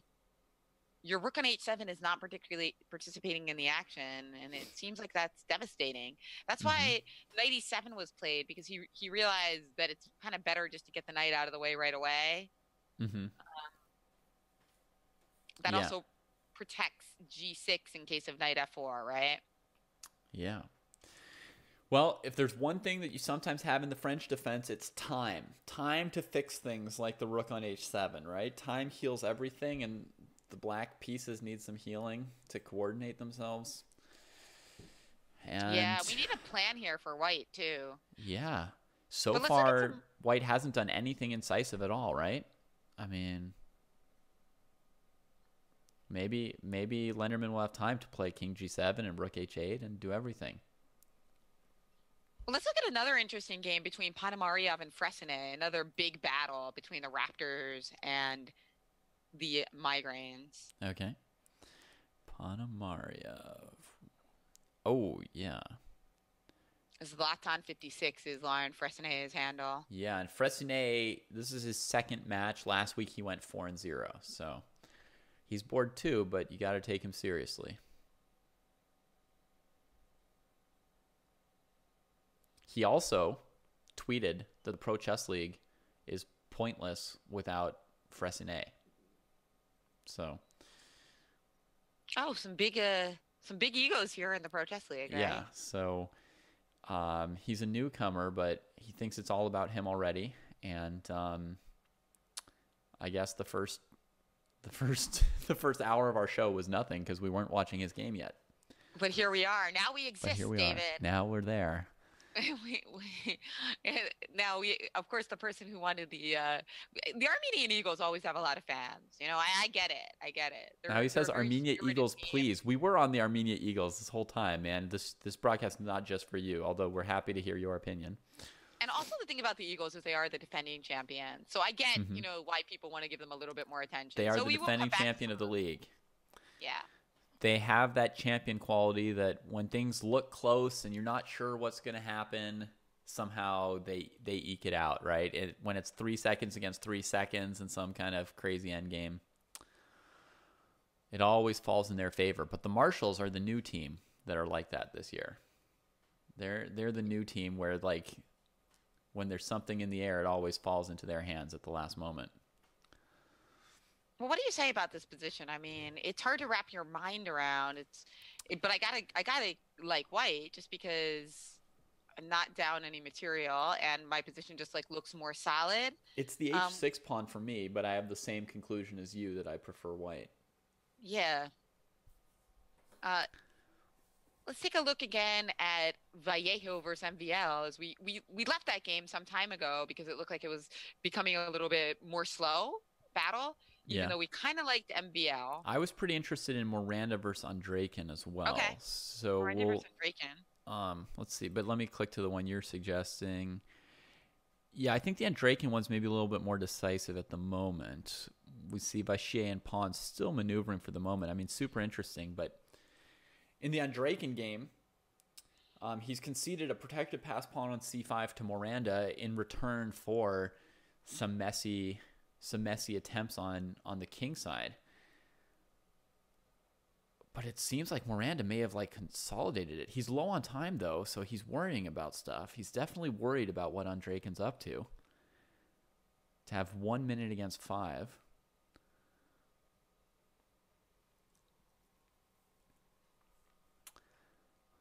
Interestingly, it looks like Lenderman is starting to kind of defend. We saw that he started to defend against Samuel or Sayakan. Yeah. Which is really a key game as we mentioned, the Sopranos did not get off to a good start. No. You also see Raven Stewart just battling. This looks so tense. I mean, if Black doesn't land a tactic, he's basically bankrupt, right? Down like a protected pass c5 pawn in an endgame. He'll have no chance. Queen d7, that's definitely what Miranda wanted. That's what he was aiming at. That'll keep the black queen out of h3. So this is kind of desperate for Andrakin. Hey guys, I want to give you an announcement that the standings have just changed. In order to confuse people less, we've decided to give every team that got the bye 2 points instead of 4 points. So their actual points on the standings will more accurately represent how well they're doing. So as you see, the Mosquitoes used to have 10 points for the bye. Now they have 8. Yeah. So it'll give you a better sense as we move forward. Yeah. Be more reasonable for the standings. Also more reasonable if you compare these teams after the standings with other teams in other battle royales, because a lot of these teams, it's all the divisions are mixed together. So if like all the teams in this battle royale got 4 points, that would be quite a haul compared to what other teams would be getting. We've got a rook sack. We've got a rook sacrifice from Andrakin. I told you it was desperate. Had to do something. No. Wow, that's exciting. Okay, what do we do? So if King E2, it's mate on the board, David. Yep. You got King that pretty E2 is mate in 1. There's a Queen bunch of mates F3 possible mate here. King G2 is mate in is 2. Oh no, with the queen's covering knight H3. yeah. So King So he could G2. go to G2. He went to G2. If he had gone to G1, then knight F3 would have recovered like approximately a rook. So Do we King have G2, anything King G1. besides? Do we have anything besides? Queen trade. The Marshals got this one. Yes, that's And for sure. real boy Jurabek had already won his game. I saw in the background. Jeez, he trapped the black pieces on the back rank. That is disgusting. Lenderman's game looks like it's going to be exciting. All right, let's go back to it then. I think we've seen a piece sacrifice for this rapidly advancing H pawn, but is it Okay. enough?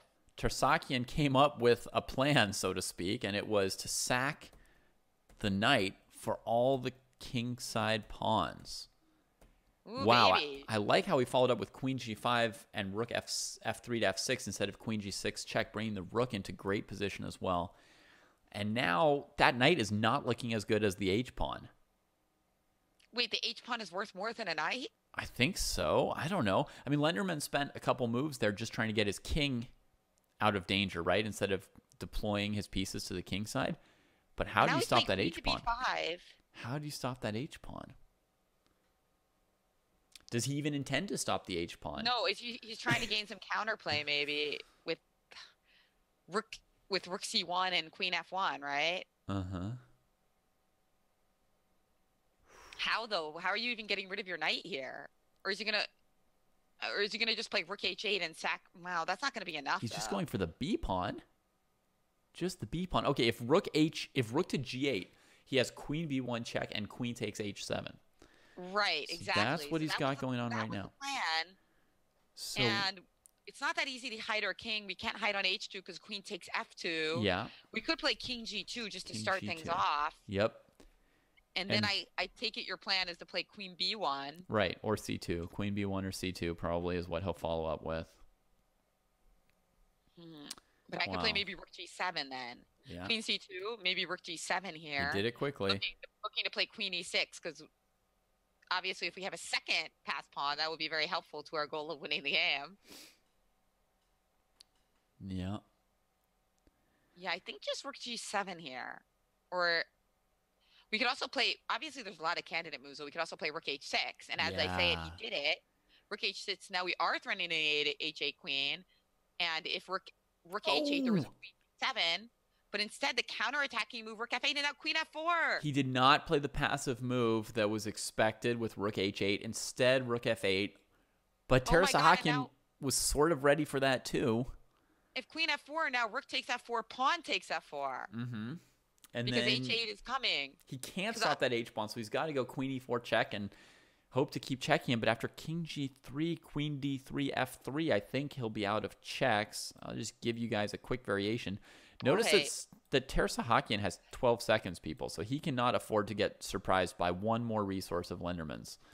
Well, what about something like trying to take rook on h8. d4 and then hide the king on a6? All right, rook h8 got played, and now Tarasahakian gets queen f7, and he's got control of the f2 pawn, control of the 7th rank, but he's not... He's got 6 seconds left to, like, figure this whole thing out, right? That's tough. That's very Ugh. tough because we can't play rook takes. We can never play rook takes e6 because our h7 pawn is hanging. It's a We're trying lot to of play pressure. queen g7, right? Just Yeah. a simple queen g7, and then Yep. just queen the pawn. So He that's needs, the idea. He needs it to be simple, so he's going for queen g7. Check back and forth from Lenderman. Tarasahakian's up to 8 seconds. Yes. So much time. Also going completely crazy right now is MVL versus Leon Beast. Boy. I mean, With MVL is Vallejo. Leon Beast, but it looks like he just got his piece trapped and had to trade in 2 for the rook. That's right, and it looks like now Oh, MBL is. but it's complicated. Then it comes b4. Now what? Queen But a4? queen a4 check, right? And then trade queens, take e3, and et cetera, et cetera, et cetera. and that's et cetera, et cetera, et cetera is happening. But how can this not be good for black at the end of the day, right? You Look would at how fast think. that D pawn is. Here has to come the D pawn now. Can the king deal with him? Doubtful. No, Doubtful. he's going for counterplay instead. Nice So he's idea. going for F5. something. F5, and now we can't play knight D6 because you can just take on G6, knight F7, pawn F7, and it's over. Yeah. So instead, he took with the pawn, G6. Now What after about rook G7, H7 here? Rook H7, if bishop F8, rook H8. good Maxime point. has the advantage of a minute against like 5 seconds. But if rook H7 just D3, rook H6, no, you have D2 and you can get back in time.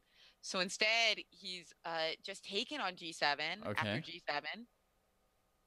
If we can hold on to these pawns somehow, it could be okay for Vallejo pawns, but that rook on G7 is cutting off the king. Knight D6. We really want to hold on to these pawns, and now the king gets to Here come comes up. the king. Oh my goodness. It feels like Vacher could even win this one. But can he hold this pawn? No, I think this will probably be a draw. Yeah, it's hard to hold it. Let's go back to oh god. I wanted to go back to Zaven, but yeah. we can also just keep on this one until it ends. Because everything is basically an endgame at this point, except Zaven's Grant got Ju's the extra crazy knight. game. Grant Shu's crazy game. What on earth is that? Is black perpetuating with a knight while down a queen? Oh my god, yes.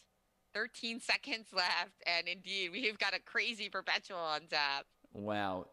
I'm going to look up this game later because to get to this position, something ridiculous must have happened before. And of course, MVL's now trying to win. He's up the exchange. Can he do it? He's going to try long and hard, that's for sure. And meanwhile, Sam Sevian, in a similar situation, he's got the rook and knight versus a rook, and he's going to keep playing. Why not? Why not, David? Why not? Well, yeah, I mean, the rook and knight don't have great winning chances. I think, does MVL have winning chances? What if he... Oh no, if he sacks his rook for the knight and wins the b5 pawn, it's a draw. That's a problem. Because he could have played, rook d6, check, rook takes a6, and won the b5 pawn, but the king and pawn ending would still be a draw. So how is he supposed to do anything here? That knight on a6 seems to be a smart defense. Right, because it's keeping that rook on lockdown. And here we see the move rook f6, giving up the pawn. Okay, so that should be a draw then. Yeah, that's right. Although again, Maxime's going to play on for a little while. Wow. Why not? And there we have king versus king. All right. There we have it. And Vallejo pawns played an incredibly exciting draw, and we have just one game left where Sam Sevian is continuing to play on with the extra knight against the Armenian Eagle. Yeah. And our standings are starting to become pretty legible at this point. I think with 2 points for the missed matches, the standings are going to be pretty close to what you would expect at the end. Well, basically that you can tell who's doing well, right? Yeah, and exactly. Don't forget that obviously the Sopranos are going to be getting something from this game because it doesn't look great for them, that 4 points, does it? They're the only team. Sopranos and Volga are both doing pretty poorly so far. Yeah. But nobody's totally out of it, David. With a good match, anyone can kind of get right back into things. No one's running away with anything yet. It looks like the Marshals had another good match this round, scoring 3-1 probably. So they're sort of on the heels of the Mosquitoes, who had an actual 4-0 and are in first place. Yeah, somebody who just tuned in asked if the Phoenix are not showing up, and in fact, they just forfeited today, unfortunately. Age of second. Yeah. Bordofano says, "Hi, sir, can we play? Hey, you can sign up as a free agent at the Pro Chess League." Yeah, unclear who he wants to play. Maybe somebody in chat, maybe one of us. But any dangers here for Andreassian? Any pitfalls here to watch out for? Because I know people have lost against Rook and Knight before, so it could be Yeah, what useful to was have it? Was some your idea what can go famous wrong. Kasparov Polgar game? I think that was Rook and Knight versus Rook, I think, but I think so. I'll have to look that up later, but I'm pretty sure there was a Gary Kasparov Judith Polgar game like that. So you always want to move your king away from whichever side of the board the white knight goes to. Whenever the knight switches where it is to sort of block checks from behind, like on f4, and he was looking to play knight g6 and trap the king on g7, you always want to move the king away from the knight. So Gotham Chess says hello, and he says we're not aware of some kind of joke. Maybe you're aware. Oh, apparently I'm very prescient, as apparent Un42N81 says that the Kasparov Polgar game was a puzzle on Forbes today.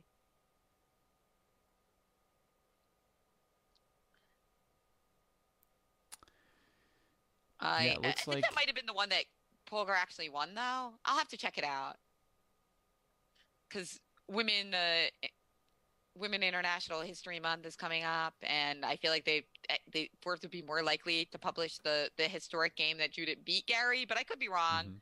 I'll take a look at that later. All And here right. we have it, So draw game by the yeah, 40 move. drawn. I mean, Zaven clearly knew what to do with that. He wasn't getting down to 5 seconds. He was playing it quickly and accurately. Holds the draw, no problem. The Armenia Eagles just get a beak out in front of the Raptors and the Migraines. And yeah, the big score is that 4-0 from the Mosquitoes. That's the difference in the standings so far. Their big 4-0. That's why the Sopranos are down near the bottom and they're at the top. I guess since getting a 4-0, the Sopranos must have scored 2 and 2.5. So they've done well other than that one round. So I guess they've stabilized. Okay, so apparently Stabilized. David Chess 2001 is always writing on everyone's wall. Hi, sir, can we play? And he's Mm-hmm. written it on hundreds of pages. Got it. Got it. Okay. Okay, and now he's posting. Now he's posting it on ChessBase, something about how his rating went from 1970 to 2400. All right. Sounds annoying. I don't think I got the high can I play on my wall. I get it. I got high can I play like all the time. So yeah. I mean, from this particular guy, I do get it. Yeah. So this round, Montclair Sopranos are going to get the bye. All right. So they'll get 2 points and maybe get in a couple practice blitz games with each other. Or maybe just relax. I think this is a good time to get the bye, actually. Yeah. Kind of midway through the competition, relax, have a coffee, gear up. As you can see, I keep mentioning coffee, David. I'm kind of obsessed. Yeah. Have you had any today?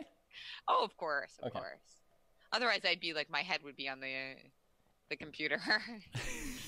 And so you're starting off with Andrejkin versus the first board for the Armenian Eagles. So I'm sure our many friends of the Eagles are very excited to see us start with this. Yeah. The Volga Stormbreakers are doing really poorly, David. Yep, they are. They only got 3.5 points. They really gotta make something happen. They don't want to get trashed because remember I mentioned how tentative their standing was. Yeah, and they did really well last week, so they needed to like build on that here, but out of the gates slow, and we're already 3 rounds into this thing. Like that's quite a start, right? I mean, three rounds, right? 3 rounds bad start. They've got 4 rounds left. It means, it's already not looking like they're going to get first place today. They just have to, salvage everything they can get. Exactly. Exactly. As 8th place, we know they're not going to get, as obviously the team that forfeited will get that. But the points start to go up 3 points for each place. So 7th place is 3 points, 6th place is 6. And then add that to the fact that every point you get gets added to it. And you can see why every point here could really have devastating or flourishing effect on your final standings in the Pro Chess League and whether Yeah. you get relegated and whether you make it to the playoffs. Your brother says that at least they have no chance of falling behind the Moscow Phoenix, who are right behind them in the standings. So they're not going to lose ground against the team that's forfeiting today. But, I mean, they want to score some points and move towards the playoffs, I think, after how well they played last week. So. And the Delhi Dynamite has only half a point more than them. Mm-hmm. So it's just really tight there. The Moscow Wizards are also not that far ahead. Yeah. And the other three teams in the Eastern Division are like way ahead. Right. But it's that fourth spot. Right. Especially with the Armenian Eagles doing well again today. I think they're almost unreachable. Right. So it's all about that fourth spot. Can they get it? And they got it. Exactly. They got to start playing better today. It's the Wizards and the Dynamite that they sort of need to focus on and see themselves as competing with. Absolutely. I mean, I told my guys for the Battle Royale this evening, right? Like, we just need to finish ahead of the Sluggers.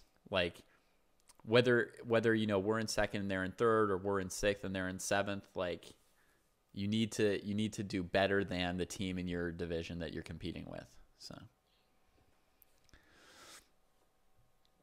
All right. So Andreikin with a closed turn to open Sicilian. And let's see, is there any opening out here that you love? Anything that grabs your fancy? I'm seeing. There's a lot of exciting openings. I see a Benoni in the game between Anna Sargsyan and Alexei Ivlev. Yeah. There's a second Benoni between Bryakin and Arturs Gabrielian. Do you like the Benoni? Oh, I think it's a lot of fun. I also am interested in Vallejo Pon's game against Luke Van Wely, just because the Mosquitoes are doing so well. Right. Are they going to get that 24 points? It does make sense to look at the first place team and see how they do it. Yeah, because this is a big game with the Raptors debuting such a tough lineup, especially on the first two boards. Can this be the downfall of the Mosquitoes? Let's see. Yeah. I like this last move by Vallejo, F4. The New York Marshals point out that we also have a little thing going that we have an incentive to finish ahead of the two St. Louis teams tonight. If we do, the Marshals are going to buy dinner for everybody on our team. So the Marshall Chess Club? The New York Marshals chess team. Yeah. Oh, who's going to buy the dinner? They're going to buy it for the Mechanics if the Mechanics can finish ahead of the St. Louis teams, Oh, when are you guys going to be in New York, though? Oh, you mean they're going to just like Postmates, send you some money on Postmates? Maybe when they come to the Final Four in San Francisco. Ah, okay. Nice. Just make sure you collect that dinner, because I have a lot of experience in poker and the gambling world, David. Yeah. You got to collect your bets, because nobody's going to collect them for you but you. Okay. I could offer some guy half a dinner to go threaten them. I want my pizza and ice cream. Yeah. All right. Those are hard. Those are hard to collect. The small bets are hard to collect. That's why, one piece of advice: never make a bet for like $20 or $10 unless you know it's like somebody who actually cares about those amounts of monies. Mm-hmm. Because if you make a really small bet with someone, they just forget about it. They just forget about it. All right. Yeah, so make it big enough that the other guy remembers. Mm-hmm. They remember their whole life how much money they lost to you.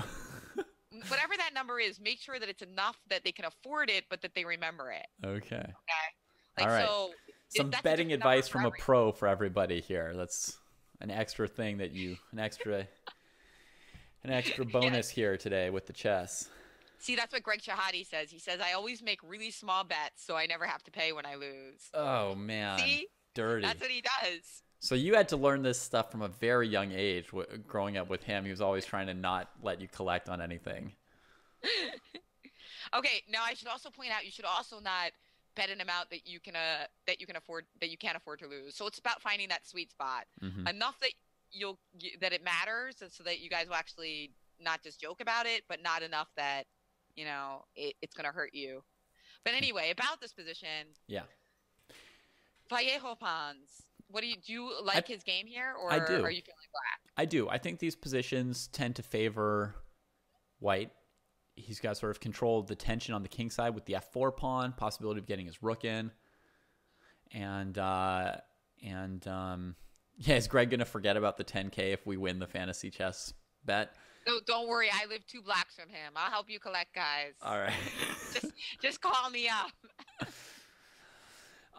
But yeah, I mean, in terms of liking it, I mean, I think there's some pressure on the D file, so Van Welly has to defend the D6 pawn. There's potential pressure on the F file. And Van Welly gives up part of his center in order to mix things up. Interesting approach. Well, otherwise, his position just looks so passive. It So, does look passive. and look, Van Wheelie is such an active player by nature that I feel like I like this. Let's get some activity. Now, what do you take here as white? Do you take with the bishop or do you take with the pawn? Pawn for sure. The dream for Van Welly would have been to play knight b8, knight c6, knight d4. But I guess that just wasn't working out. So he goes for e takes f4. And pawn takes f4. Vallejo agreed with you. And then immediately bishop f6, kind of seizing that a1, h8 diagonal. Yeah. So now, the white queen comes up. The A rook needs to come to the D file or the E file. What can go wrong? Now, we don't have to calculate E5 because E5, there is bishop takes G2, which conveniently also attacks the rook on F1. Ah. So bishop takes G2, pawn takes F6, bishop takes F1 would not be good for white. All right. And now if only I could just sort of sketch a sad face on the board, that would be perfect. All right, so what could go wrong? I guess we could lose the e4 pawn while I'm doing my thing. Like if I play like queen d3 and black plays rook a8, rook e8, and then I bring my rook to d1 or e1 or something, then what could go wrong would be bishop c3, queen c3, bishop e4. I suppose something could go wrong. Something could still go wrong. So rook c1 was played. That means that unfortunately something could go wrong for pawn. So what he's doing is instead of trying to develop this rook, he's going to plan to defend his e4 pawn with his queen and use his rook to recapture on c3 as necessary. Whoa!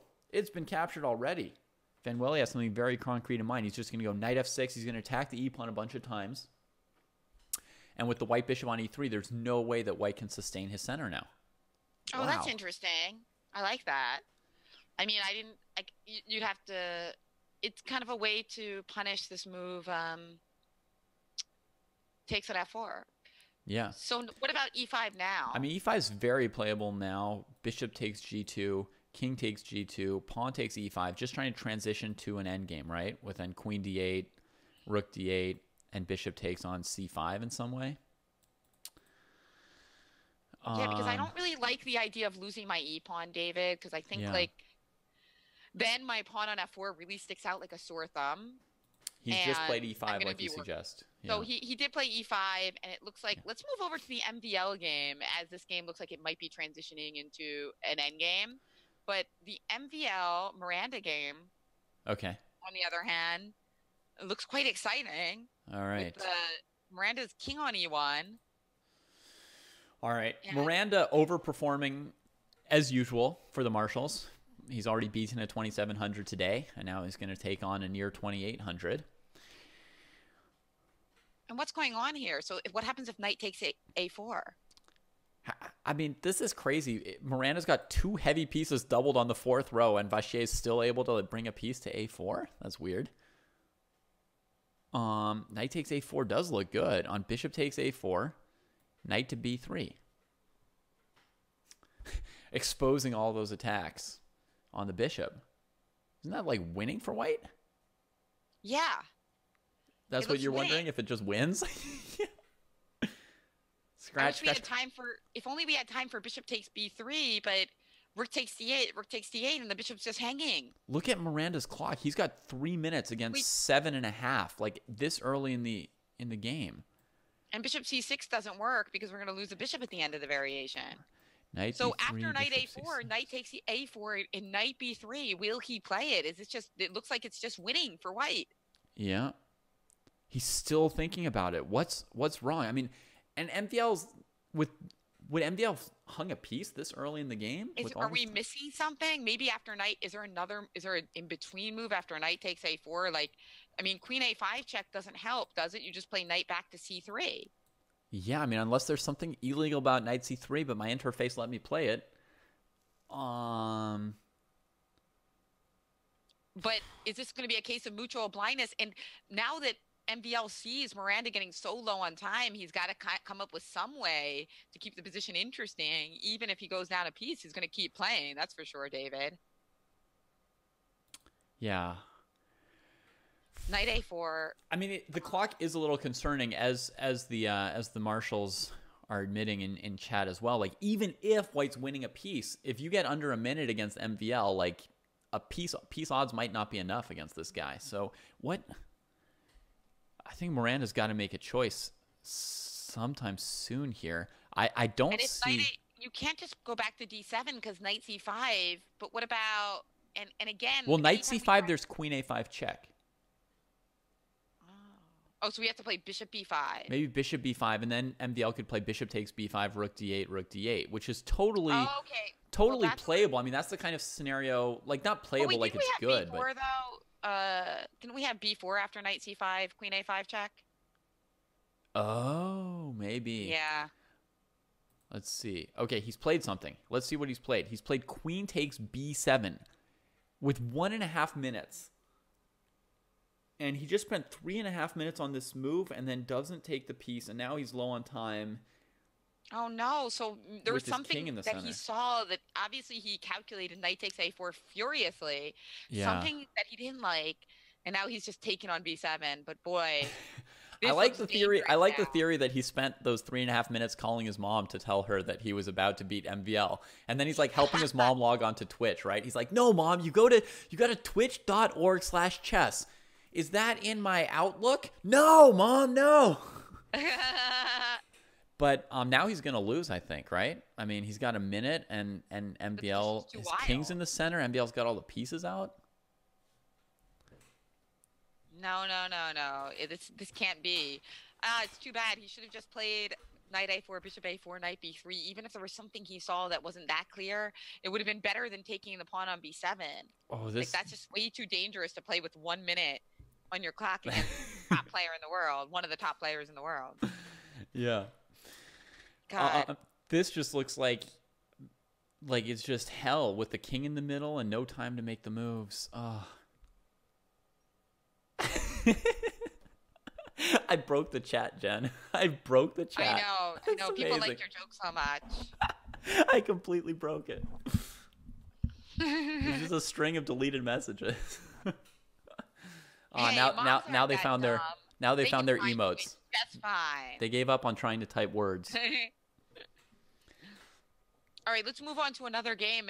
I think he might just go down here. You don't want to see the king in the center? Okay, yeah, let's see some more blood. I normally like seeing kings in the center get taken out, personally, but no, let's keep it going. So what do you think's gonna happen here? Something like Knight D3 check, Bishop D3. Queen D3, Rook C6, Rook B1. This is the kind of stuff I like, see? And then checkmate. That's what I want. Bishop B4 was played instead. What? That's just too confusing. It's just too confusing. Is he just playing Rook A8 to A2? Is that satisfying to Maxime? Maybe. He hasn't moved yet, though. We have Jackie the Swede say, "Greetings from Vienna. My daughter just broke up with her boyfriend. Best thing ever. Best thing ever except for the Battle Royale. As now your daughter is no doubt watching the Battle Royale." Random information added to the chat. Okay, Queen T5 was Maxime Vachier-Lagrav's choice. Seems Miranda good. was not surprised by it. He played Knight D2 instantly. He's gonna have to play a few instant moves this game if he wants to salvage Rook D8, this. though.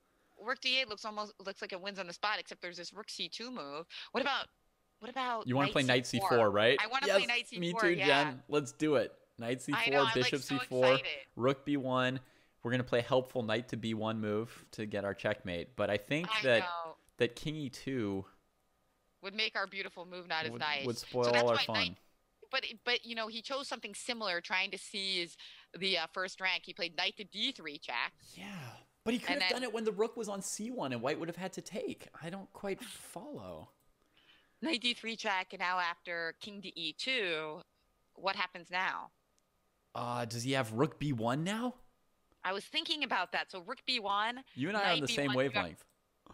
rook b1, knight b1. Is there like knight f4 Knight check? f4. King has to come to f3. Oh, there's also just queen takes e4 in that position as well. Yeah, exactly. Which is just simply good, I think. I mean, even this one with king f3, then you play like f5, maybe no bishop c4. Okay, let's see what he's doing. He must have done something. No, he hasn't yet. No, he King's hasn't. still on d2. He's still trying to figure out the best way to win here. Jeez. By the way, I should point out that game between Loke Van Wely and Vejo Hopans was a draw. Okay. So that's a big one to watch, as of course the Amsterdam Mosquitoes are so far leading, and certainly they're going to be more likely to continue with that lead if the Marshalls loses this game. Yeah. Oh, you don't have to look at it. No, I just clicked there for a second to give people a taste. But back to this Miranda game. I mean, Vachier could look at knight c1, knight f4. This is so complicated. And I'm impressed that Miranda has kept a minute on his clock, because he was at a minute 20 and he had to navigate some weird stuff. Rook b2 was MVL's choice. Oh, that's kind of evil, right? Because it's so simple. If he trades rooks, then the knight's attacked. And if the knight moves, he loses the other rook. Queen c7 played pretty quickly by Miranda. And now knight Good c1 job. check. All right. Knight c1. The king can't go to d1, I don't think. Well, actually, it could, because then on rook c2, you play king c2, getting out of that. Queen d2, problem. king d1. Oh, but then queen d2. Okay, so what's going to happen? We don't have queen d2, right? Because you can just take twice and take on c1. Yeah. So what to do? What to do? Do we have knight b3 looks like a pretty Actually, move. he does. He could play queen d2. He even could. What about knight b3, though? Is that a nice move? If pawn b3, we have rook b1 check. No, you just go back to e2. He could give the queen. I think he can. There's so many moves. King c1, rook d1, king up, and then rook second to d2. If the king comes to a3, you've got bishop f8. If the king comes to b3, you've got rook b1. I guess all you're doing is collecting the queen eventually for your rook. So the whole point of queen c7 is we can't just play queen takes e4 because there's queen takes d8 check, right? So that's basically Miranda's idea to try to save, right? Yeah. I don't So we also have like something like rook b1 here, right? Rook to b1, sure. Yeah, setting up those checkmate threats we talked about before.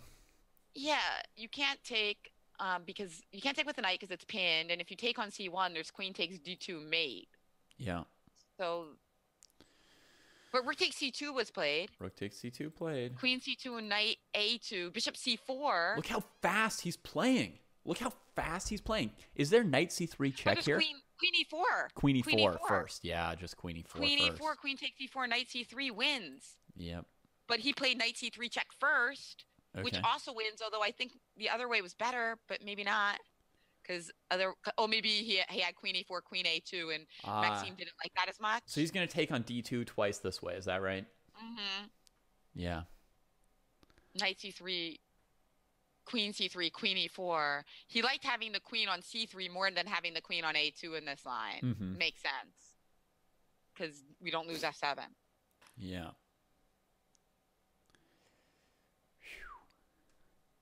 Well, wow. This game was intense.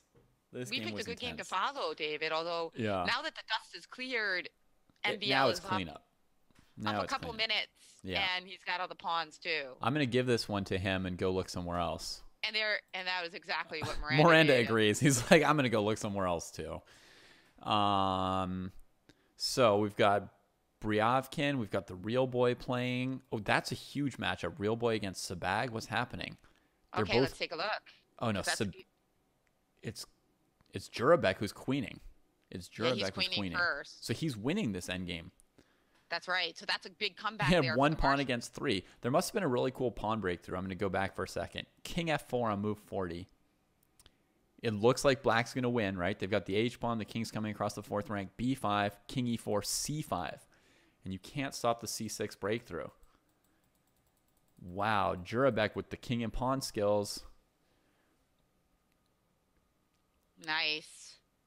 Yeah, nice game there. An important win as... They needed that because it looks like the migraines may have beaten their top 2 boards, looking at how the standings have changed. Right? I mean, Mosquitoes at 10 points. it looks like the Migrants Wow. had 2.5 points on the other games, but the Mosquitoes again. But the Mosquitoes actually still have a game underway also. So Are you don't forget that kidding me? not only do they have 10 points, but Leonard Dak is still playing with the White Pieces against Angel Luis Cubas, and he's got a disadvantage. He's A down a pawn. disadvantage. He's down a pawn, yeah. So Sometimes in positions like this, or often in positions like this, you can blockade the bishop pair. But and this is Angel Luis Cubas, who seems to be doing really well today. He's the wow. lower rated player in this game by almost 250 points. Let's see how And he's we done saw so him, far. we saw him doing well in another game. Unfortunately, he's lost all 3 games so far. So that's he's getting close. Uh-huh. Is there knight? No, okay. But this one he'll get done. I mean, he's Yeah. either going to win or draw. He's not going to lose this game. Yeah, he's not going to lose this game. Wait, why didn't the king come to c4? I have no idea. Oh Bishop my gosh. D6, I guess. Now how's he going to... Oh, his plan is just bishop e7. Bishop It's very yeah, simple. It's like you bishop E7. trade bishops Yeah. or I get this. Yeah. Yeah, bishop E7, and then you just play for C5, right? Yeah, so this should be clean up. Yeah. Oh, Greg's saying it's faster for me to just read his chats than to check things. Sorry. I'm used to just taking care of everything myself. All right, Okay, so we got a huge looks like he's update. got Exactly this. the speed Looks that like he's he's got this huge win for him. So that'll keep the Mosquitoes slightly in check, though not by I much. like that. I like that because I mean, obviously, I have nothing against the Mosquitoes. I do have something against mosquitoes, but not the mosquitoes. Not the Mosquitoes. But I like keeping it close, just so these last couple rounds are going to be very tension filled, right? Yeah. Who gets the big 24 point? So now I'm checking out Gabrielian, Artur Gabrielian trying to convert a queen endgame against Briakin. Never easy to convert a queen endgame. No, because there's always so many checks. But these The best pawns thing of ever was his, somebody these pawns of resigned his to are the queen close. endgame. All right. Okay, wait. So what's going on He here? could queen. It's like the last ditch perpetual attempting from Yeah, from white. that's. I don't think that there's anything wrong with queens. Indeed, he did make a queen. Mm-hmm. Yeah, his king should be able to escape to the queen side here and wrap this Yeah. one up. And that'll be the last game.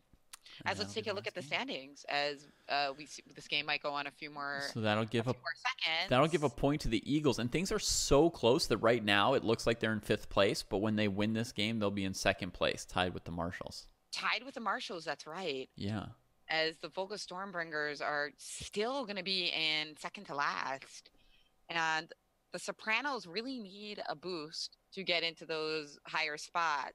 You know. yeah. I mean, I guess they're only a point and a half behind the Raptors, so it's not like they're out of it.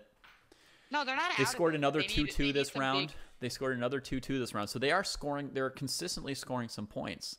I think it was all about that first round where they did really terribly. It's hard to recover from. But that, after an David. 0-4, they need some good rounds too. Yeah. Loose Cannon 1 says Eagles are champs until someone knocks them off. Respect. That's Yeah. right. The defending champions, Yep. the Armenian Eagles. That is true. That is true. You always have to take the champions seriously, even if even if they weren't at the top of the standings in the regular season, you would want to take them very seriously in the playoffs. As it is, they've been consistently in 2nd place behind the Tbilisi Gentlemen this year. For those of you who are just tuning in, we are midway through the Battle Royale here at the Pro Chess League, the first of 2 Battle Royales today. The Battle Royale is an exciting format that we have every few weeks at the Pro Chess League. And the way it works is it's a round robin between all of the board 1s that are playing that particular Battle Royale, all of the board 2s, 3s, and 4s. And you're competing not only for individual points, but for bonus points based on how many points your team gets. So the big number is if you get first, you get 24 extra points. And so this is a really big shakeup for the standings as last place gets 0 bonus points. Yeah. Now, in this case, we had a forfeit from Moscow Phoenix. So we are not going to have anybody except for them, get 0 points. We know that. Yeah. Wow. So Still, as somebody pointed out, the Mosquitoes have gone 2-2 every match except for that 4-0. So they actually, like, that 1-4-0 was enough that they haven't even had to win another match, and they're in first place halfway through. I feel like we might Just be having coasting our on like that. 2-minute break because it seems like the games The are games didn't restarting a little instantly slower than start like every normal. other time. Yeah. Yeah. That's So I'm nice. gonna be I'll be right back, okay? All right. We'll wait for you. Yeah, so just one match win, 4-0, and then you just put up a bunch of 2-2s and finish basically at the top of the standings in this format. I mean, it's not bad. Yes, if you chose Phoenix players for your fantasy team, you are in a sad situation like I was in last week when I also picked somebody who didn't play. So far, everybody in chat, who do you expect to win after seeing 4 out of 7 rounds? Not who do you root for. Okay, I may be rooting for one team and think some other team's going to win. Tell me who you think is going to win based on the results you see so far. So the Mosquitoes 1 point ahead of the Marshals and the Eagles, and then another half point ahead of the Migs. I mean, the Raptors are within 2 points. There are 4 teams within 1 match victory of passing the Mosquitoes. We got one person saying the Marshals, one Barcelona. And we've got Marshals versus Armenia will decide it probably. And someone still thinks that Barcelona Raptors could win the match. Eagles, Hello. Marseille, Marshals. Hey, we're guessing with the information we have from the first 4 rounds who's going to win this battle royale in the end, because we've got 5 teams that are within 2 points. So, in one single round, the Raptors could pass the Mosquitoes. Yeah, we got a lot of votes for Barcelona. I see Fair that. number of votes for Barcelona, yeah. It is like one of the best cities in the world, isn't it? And their board 4 did just win a game, and that's their weak link. Like, if he can win a couple games or draw a couple games, that's like enough for them. The New York Marshals are voting against themselves. I would bet on yourselves. You're still doing pretty well. They said that their match against the Eagles in the last round would determine it. Yeah. That seems like a good bet. Although, what about the Mosquitoes? They think that the Mosquitoes are going to lose some ground in these next couple rounds? Apparently, yeah. All right, Leon Beast is in action against, and Fressinet is in action again. Étoile Géniale, thinking about the first move, or just, trying to rush back from the coffee break. Oh, it's the Marshals versus the Mosquitoes. That's a big matchup for who's going to win. You guys may have a better idea of who's going to come out in first after you see this match. Azarov and Spielman. I know Armenian fans are being like, "Hey, this match doesn't really decide anything." Yeah. Of course, I guess if you're the Mosquitoes, not the Mosquitoes, if you're the Eagles, you kind of want this game to be maybe about 2-2, right? Somewhere around 2-2 is ideal, yeah. Yeah, you don't want anyone to take a big lead. Every time your rivals play each other, you want like 2-2. I guess 2.5 for New York would be okay also, because then New York and Amsterdam would balance out at about 11.5. So 2 or 2.5 would be perfect for the Eagles there. See a big game between MVL and Andraken. Yeah. We've got a basically like a Philidor version of a Peartz, or a Peartz version of a Philidor out of Andraken. I've definitely seen him play the Peartz before. And I think getting in the move B5 is a small accomplishment for black. If you can do that early without a problem. So Andraken's opening looks okay so far. And MVL's bringing his knight to the king side. So on G3, pretty much all it can do is sack itself on F5, right? Yeah, that's what the only thing that a knight on G3 is good for. I like Sevillon's game against Vallejo Pons. That looks kind of exciting. Mm-hmm. As we see Sevian get castles in very quickly, and Vallejo pawns potentially on the back foot. Wow, and c4, sort of a pseudo pawn sack, but probably not a real pawn sack because of some queen a4 check tactic. If pawn takes c4, Sevian was probably just going to take back with his bishop. And pawn's answers with c5, and Sevian comes forward. Look at that knight on f5. This is intense. I mean, Sevian means Hello to business here. Kashmenki. Apparently, Oh, wait, what Pawn's happened? got him to retreat. Pawn's managed to get him to retreat with g6. I thought he was going to play like rook e1 or something and say, my knight's here to stay.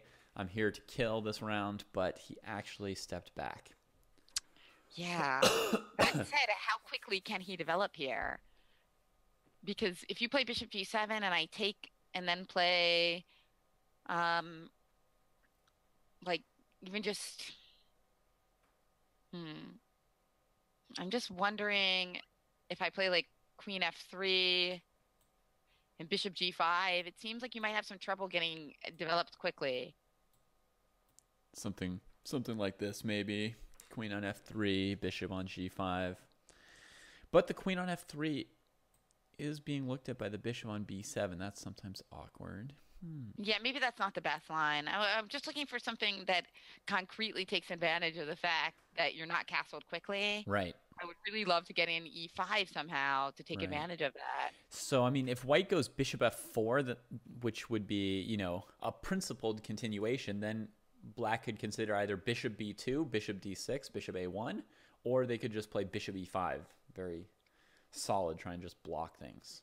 Just knight c3 was played, which seems like a nice move because anything you do with the b pawn, we can play bishop a4 check, which is going to be really annoying with your king in the center, right?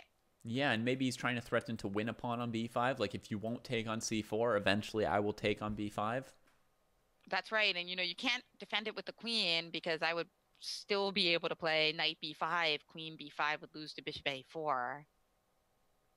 So queen d7 doesn't suffice. And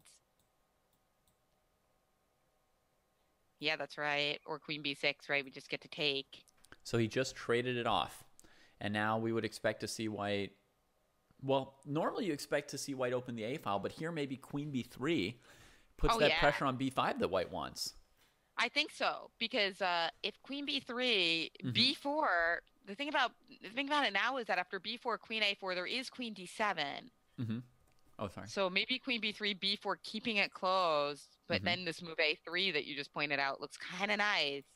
It seems like that's what white wants to do right now is open something, and what black wants to do right now is close things. So that all makes sense. Which is interesting because usually with the two bishops, you want to keep things open. But in this case, the presence of your bishop is overweighted by the fact that your king's still on e8. So open lines are going to kill you. But it just goes to show you how, like, you have these general principles, and sometimes they're in conflict with each other. And chess is a very concrete game. Yeah.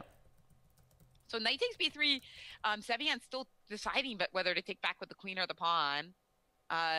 So maybe we can take a look at another game.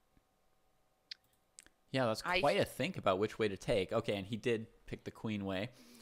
Yeah, that seemed like the right choice considering the situation. Wow. Even though, yes, positionally, I like taking with the pawn. The Vachier game developed pretty quickly here, and let's go back to that. He cracked a pawn on b5 here.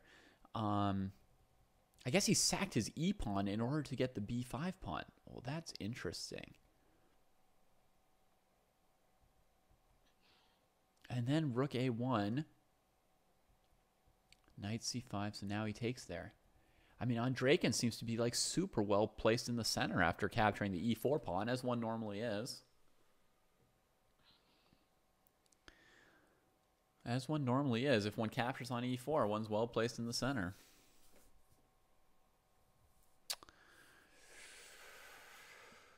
I think Andreykin's done well this opening.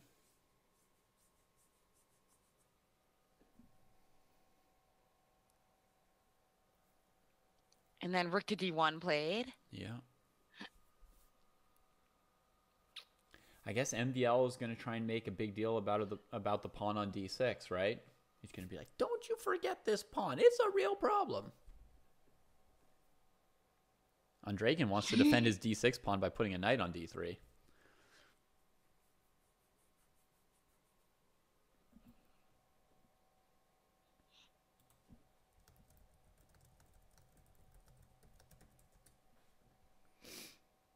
Yeah, so the knight could come to d3 at some point. Then on b3, you can always play d5. I think it looks pretty decent for Andrakin. How are their teammates doing? Frolyanov and Fressinet, the battle of froofy people. Looks like a declined Benko.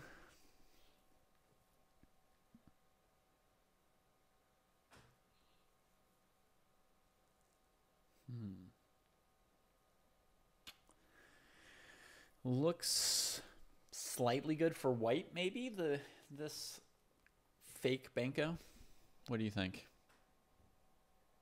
Yeah, it looks a little artificial for black, right? Like the harmony seems a little strange. Of course, bishop d3 is a threat, but it's really easy met by this move queen b2 check either before or after. And I'm a Yeah. little worried that after king g8, I have knight g4 just running mate in one. Always a bad Ooh. sign. Of course, you Yeah. could play f6, but now here he comes with f4. And Frolyanov wants to crack this thing. yeah, like Wow. the harmony here for black and their pieces is just not there. Yeah, I think you and Frolyanov both picked up on something that I wasn't thinking about quite properly. I mean, this knight on b7 is bad, and like the queen is kind of stuck in a weird spot. So he's trying to just crack things right away with e5. I would have thought that after queen a6, my bishop on g2 is not that great. My first thought would be play bishop f1, trade the bishop to deal with d3, right? And then put the knight on c4 and sort of play positionally. But if it's a momentary like harmony problem for black, then actually it makes more sense to get frisky for white. And queen b2 f4 and trying to crack with e5. I like it.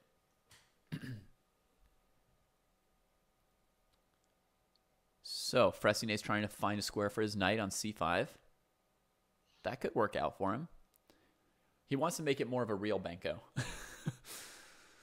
He wants to make it more of a real Benko. Get that knight to c5. Make white regret pushing. Well, white's pushed. He's got to keep pushing, right? I mean, there's no time to regret. If you regret and let black develop the knight to c5, pressure the b file, pressure the e pawn, I think you just have to play e5. You got to do what you came to do.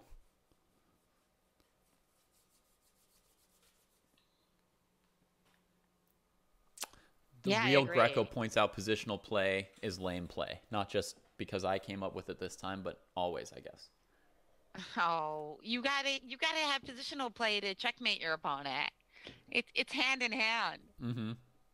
Those good moves set you up for good tactics, right? Yeah. Queen. And instead of e5 right away, queen d4 was played. Interesting. That's a beautiful square for the queen, isn't it? It is a very nice But what do you square. do on? I was thinking. On queen b6, you trade and then just take that pawn on c4. Right. So I'm trying to find a good move for black here. Actually, it's kind of hard. So black could play something like he did play queen b6. Yeah, I mean, queen b6, I guess he's thinking at least he gets a Benko then, right? Some kind of a Benko. Yeah, queen b6. Did you take him with the pawn or the knight? You're taking with the pawn to get a tempo, huh? But what happens with the bishop now? Knight c5 required. He takes with the pawn because if the knight got traded off for that bishop's like one of black's few problems, actually. Yeah, it still doesn't have any squares, right? But luckily that knight on c5 is just such a rock. I mean, it almost sort of has the e4 square now. This knight is really good, yeah. Yeah, I wish I could play knight g4. He's just playing e5, just cracking things open right away because he didn't want to lead. He didn't want to lose that pawn, obviously. Yeah. And now, but what if you just take twice? Black could even take twice, right? Because then when the knight moves, you play e5, e4. Right. Or you just take on c4. Both need to be calculated because if takes twice in knight g4, if takes twice in the knight g4 or e4 knight e5, I'm not sure. Yeah. That's what happened. And I think he might now there's a big decision for black. So do you take on c4 or do you play e4 like you suggested? force in knight 95. Yeah. Okay, that happened e4. Yeah. So And now I'm pretty on sure 95, which oh, he he's played didn't knight do. f2 instead. But it's somewhat similar for black that what I'm going to want to do is probably defend my e-pawn. So that on knight d3 I could take with my e-pawn. Oh, but this way white can take on e4, whereas with knight e5 you only had the one option to take on d3. So yeah, so this attacks both. That makes sense.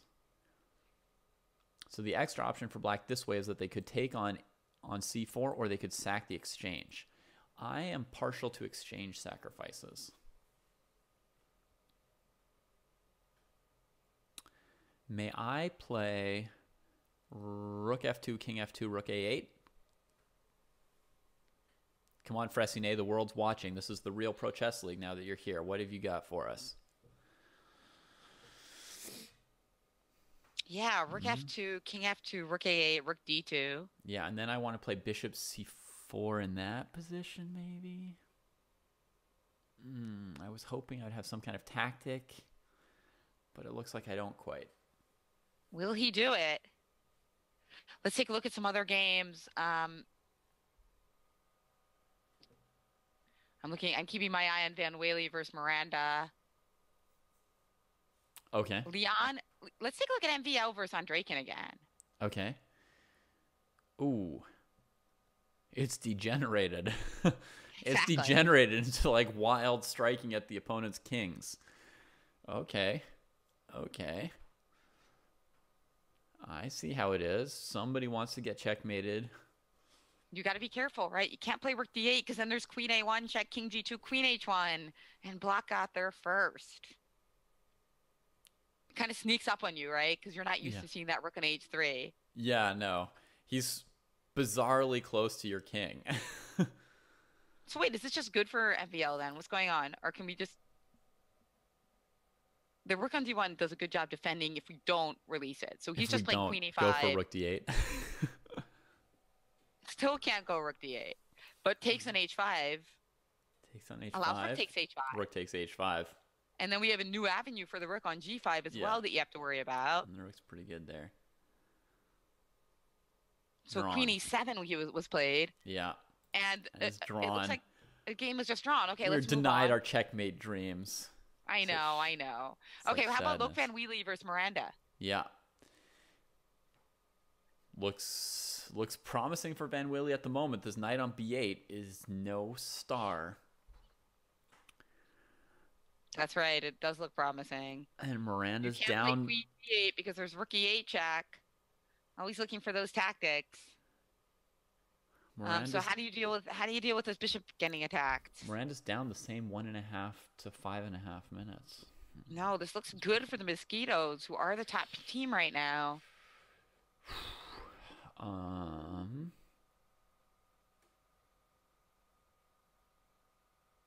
Of course, there's also other games going on in the Marshalls versus the Mosquitoes, including a game that looks, we're not going to go to it, but a game that looks kind of equal against Rolyk and Urebek on board 3.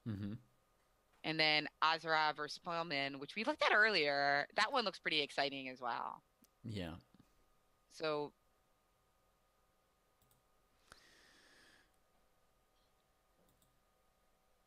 And then finally, there's one other game I'm missing. Grant Ju versus Leonard Dak as well. And Frolyanov has gotten through on the e-file against Fressinet.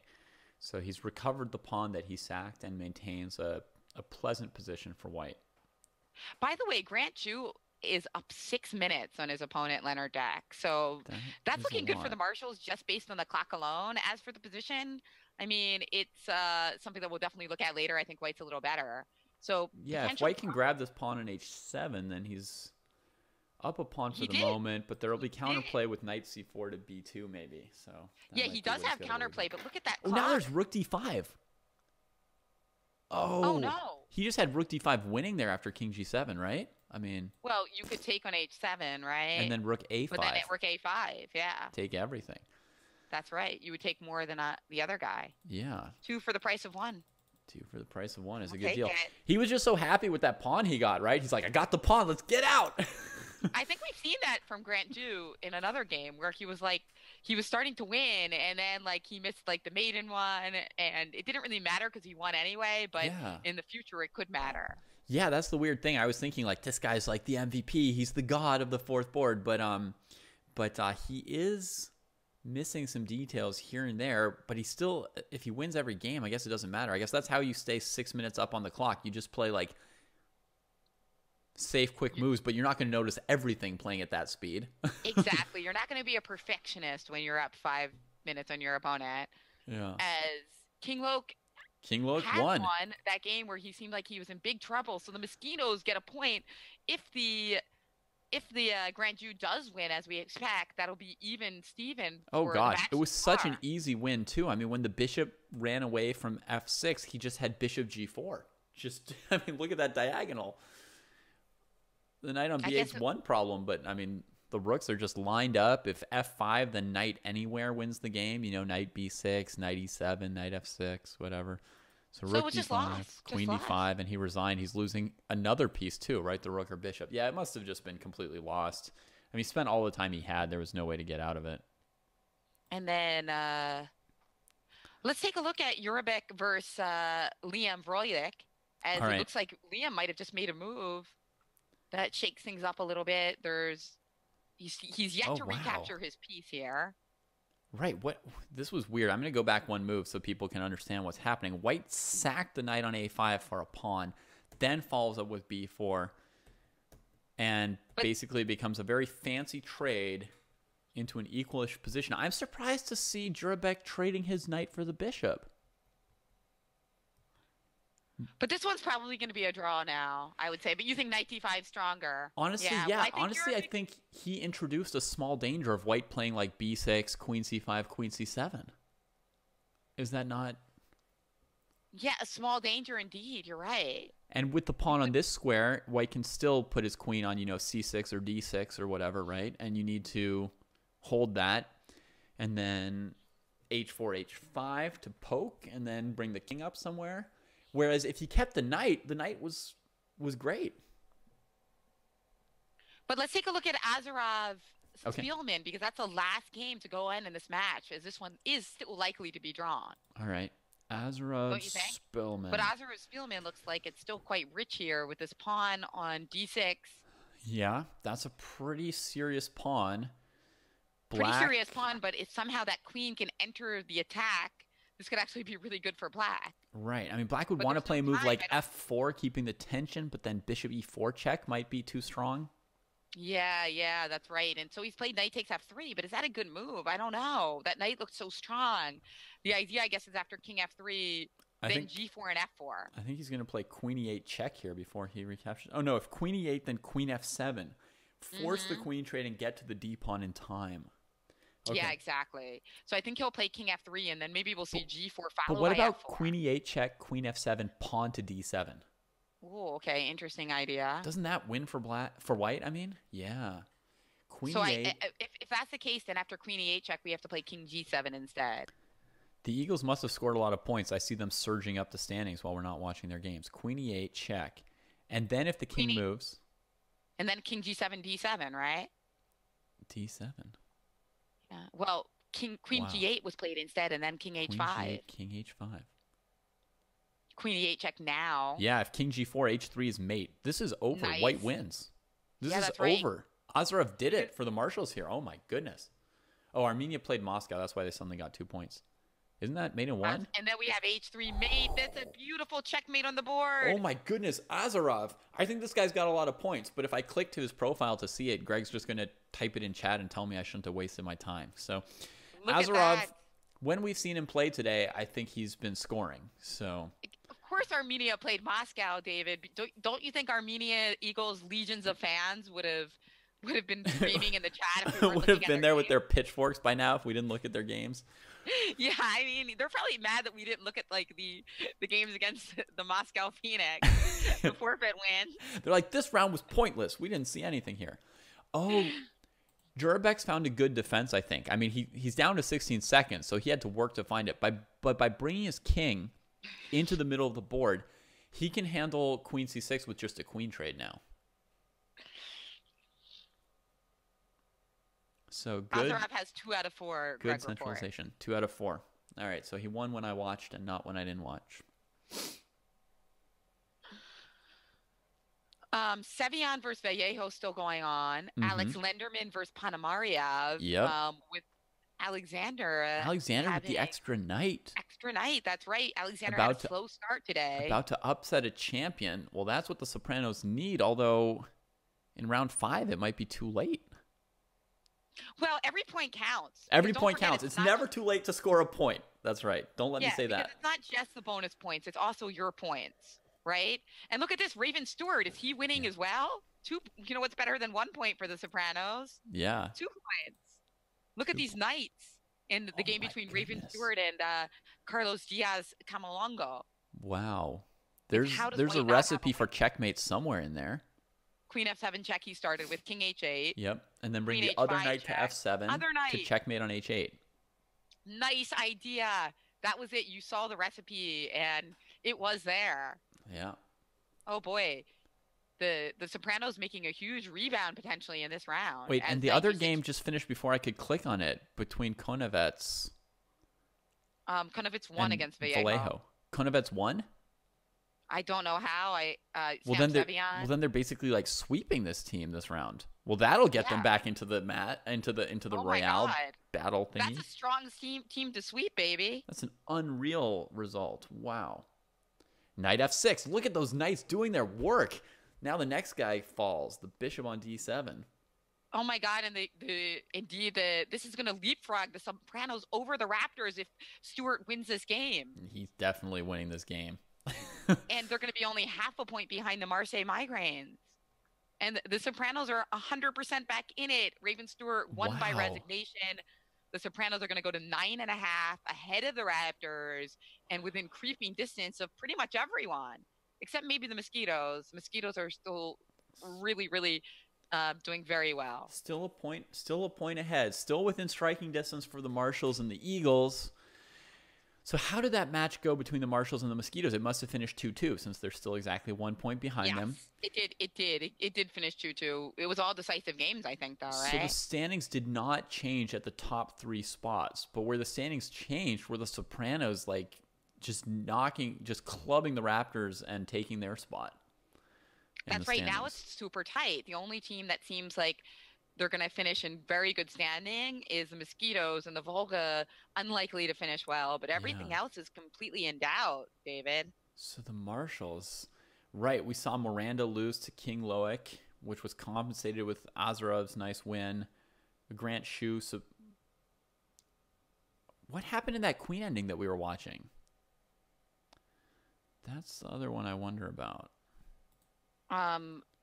The queen end game. He lost the queen ending. So Jurabek lost the queen ending because Grant Shu was like winning easily, it seemed, right? So that meant that Jurabek lost his queen ending, which means right. Yeah. Which means if he hadn't traded his knight for that bishop on B5, they could be tied with the Mosquitoes at 11.5 in the standings. That was good point. And I mean, you picked up on that immediately, David. That seemed like an obvious.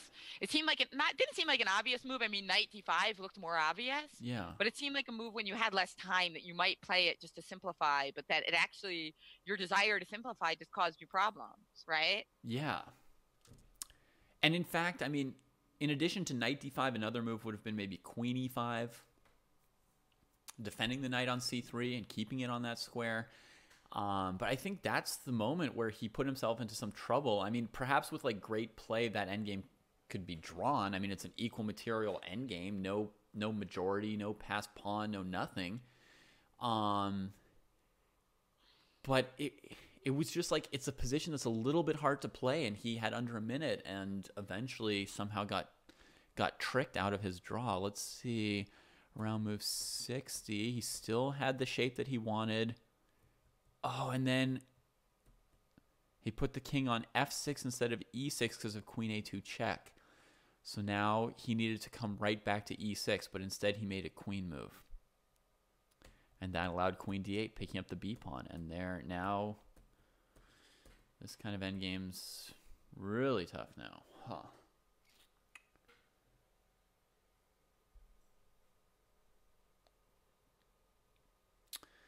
So that's how he lost it. I mean, could he have? Was it as simple to still draw it as to just play king e6 here? King e6 here, maybe queen e8 check. King. Maybe. Maybe it's okay as long as his queen's covering these two pawns. Yeah. So the losing move was probably that queen c4 move. On move 61. But, I mean, he had 15 seconds and had to play 20 moves in that endgame.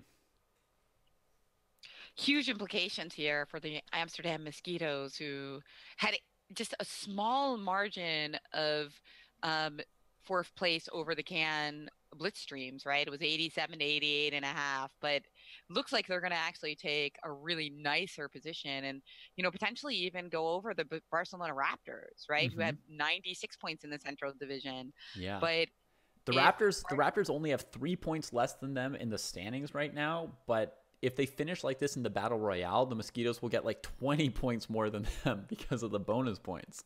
Exactly.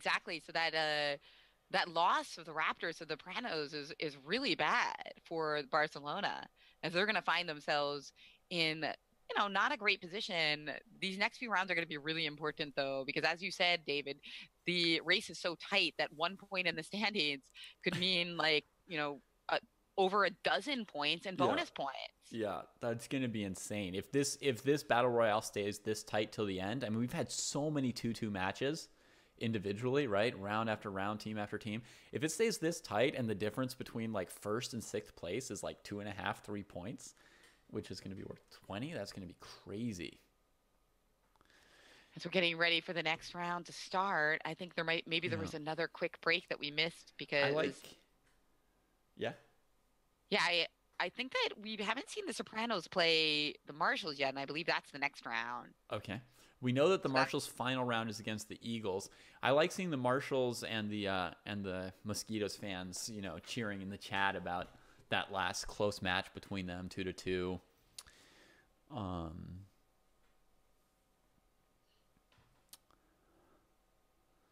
Greg pointing out that Barcelona can only do so much because they play Moscow the final round. And remember that So that'll be a Moscow 2 for Phoenix, sure. so So they're that'll going to be a get 2 two for sure. points only for that. So they're this not is the going to round where know. they need to score 3. So that's actually an interesting point. In a way, I think playing them in the end is not ideal because you don't know exactly what you need, David. I Yeah. mean, we had no way to know that it was going to be so close. Yeah. But now that we see it, it's like it's unfortunate for the Raptors that they get the bye in the end.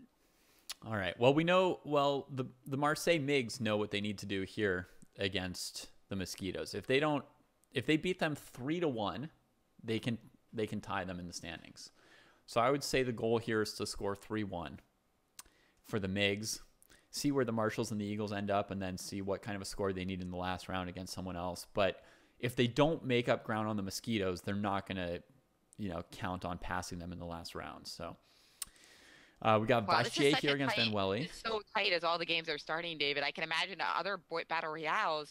We can maybe start to focus on some key points, but actually every single match is Yeah, completely relevant here, right? yeah. Having cast a battle royale and watched like 3 of them, normally it's a little more clear that there's like 2 to 3 teams that are in the lead. I think the last time the Eagles played, they played against the Gentlemen in the last round, and it was like whichever team won that match would win the battle royale. But look at this, Maxime Vachier-Lagrave going for an early endgame against Luke Van Bailey, knowing that Yeah, really the win is going to be really important here. So I don't think this endgame means anything about his ambitions. He knows that he has to be ambitious in this match yeah. I'm because sure. I'm the sure he's migraines. planning to be ambitious. H takes G3. It always creates a nice little advantage into the end game, I think, even with the rook on the H file, the G pawn with a little bit more influence on the game. So, if bishop B4, what's he going to play? Bishop E5, knight to D7? I wonder how he would answer bishop to B4 here, honestly. I'm just taking a quick look at all the games to just kind of get a sense of what's going to be the most exciting. Um, Bishop b4 would really threaten like e4. It would threaten d4. It would threaten maybe to double pawns as a last resort. He would really need a good answer for white.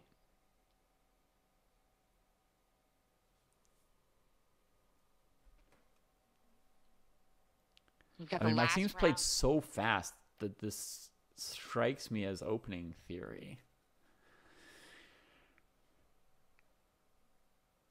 But I don't see how to answer bishop b4 myself. Like, I don't know how to get a good position for white after bishop b4. Let's move over to the tri-state game Alrighty. of Jurabek versus Sturt. Okay. Raven Sturt, I am for the Sopranos. Yeah. I always root for Real Boy because of his game at the beginning of the season in the exchange Caro against Ehrenberg. So I always root for him. Oh, this is an opening variation, a very old school 4 knights game with the classic 3 pawns on the queen side against the A pawn and the D and C pawns. Always love to learn something more about this position. Sturt points out, New York Marshals points out that this is treasonous because Sturt works at the Marshall Chess Club. Uh-oh. Don't worry, I'm pretty sure that if he's on the Sopranos, he has no allegiance right now to the Marshals. After the game, maybe. Hashtag fired. Wow. You can't do that on Twitch. You know, people talk about getting dumped on, text message or email. Right. Get fired on a Twitch stream. That would be a bad way to get fired. Yeah. Although I'm guessing it's happened before. Everything has happened before, right? By now, yeah, Twitch has been around long enough. Someone must have been fired. That people have done something stupid enough that they got fired live on stream. No way, no doubt that that's happened before. Yeah. I mean, all it has to be is your job is not streaming, and you're streaming, and your boss walks in and is like, why are you streaming video games at work?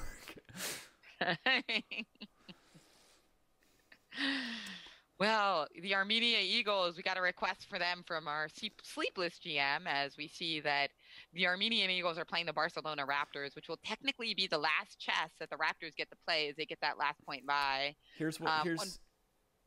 Oh, go on. Sorry. Go ahead. We got Vallejo versus Andreasian. Okay. And it looks like a pretty standard opening here. Some kind of Benoni, some kind of standardish Benoni, King's Indian type style thing. Mm-hmm. I don't know. I mean, white has a little bit more space, but this also seems totally fine for black. Yeah. Clicking around. Basically, GM Sleepless needs to get a second person to second his request for their Armenia Eagles. It doesn't count as like 100 fans if it's one guy talking 100 times. Well, Sakian versus Ponomariov is also looking very exciting, actually. So I feel like that's a request that I can totally feel. That's us seconding the request, huh? Exactly. Third. What on earth is going on here, David? The material is actually still equal, but this rook on c7 can move anywhere and give a discovery. I don't see a really great one at the moment. Like, it would be great to play rook d7 if you could take with something and we could play queen a4 check or capture a queen, but rook d7, queen d7 just leads to nothing. Rook b7, it looks like you can just play queen c8. And the best you'll be able to get there is a perpetual. Yeah, in fact, they did that whole game at some point before. Oh, we're coming into potential perpetual. I see what you're saying. They've gone back and forth once before the queen was on d4 and bishop on a3. Right, but white could consider doing that again. I think, although the position's changed a little bit because now you can't play bishop f2, but you could still play g3, and I think it would work out to be the same. You'd have to go back to defend. But of course, Sambo for the Armenian Eagles is looking for something better. Yeah. And I don't blame him. But what? What happens if we just castle here? Yeah, I mean, just castling is a pretty logical option at any point. If you want something spicier, maybe f5. Maybe f5, e takes f5, e6. Well, there's also that pawn hanging on d5. That looks nasty. I think after Oh, yeah. f5. If pawn takes f5, you think just knight d5 would be good enough for white, probably. Yeah, I don't know if you. I have a feeling after f5 you can't take back on f5. I'm Okay. feeling like if you play f5, you might have to castle. But then white's idea is just get this pawn to f6, and black must be in somewhat bad shape there. Yeah, that's true. I see what you're He's saying. never going to be able to fight that pawn. He's never going to get his bishop into the action. He would have to. I don't know what he would have to do there, but it doesn't look good. Well, in the game itself, rook b7 was played. Okay. That could make all our speculation very boring if they go queen c8, rook c7, queen d8, rook b7. After thinking about it for like 5 minutes, I want to see what happens with Vachier Lagrave. Maybe he was thinking just like bishop b2 type move for blacks coming in, just trying to keep pressure in the position. And it looks like there might be a draw of perpetual on that, even though it looked like it was an explosive game, though. Mm-hmm. But let's move over to MVL Luke Van Wheelie. Indeed, is this one so critical for our standing? I'm just recapping some moves for everybody to help them orient to what's going on by clicking through some of the moves that were played, so we can see that there was a little push and pull on the A file, and I guess Vachier has left the A5 pawn as a potential weakness. And Van Welly's gained a lot of space, but his pawns are kind of like a little bit stuck, right? Like blockaded, a little bit targeted. So what is next for Van Welly? Oh, we've got the bad knight fianchetto on b2. Never like to see those knight fianchettos anymore. Although c4 is a pretty good square at some point.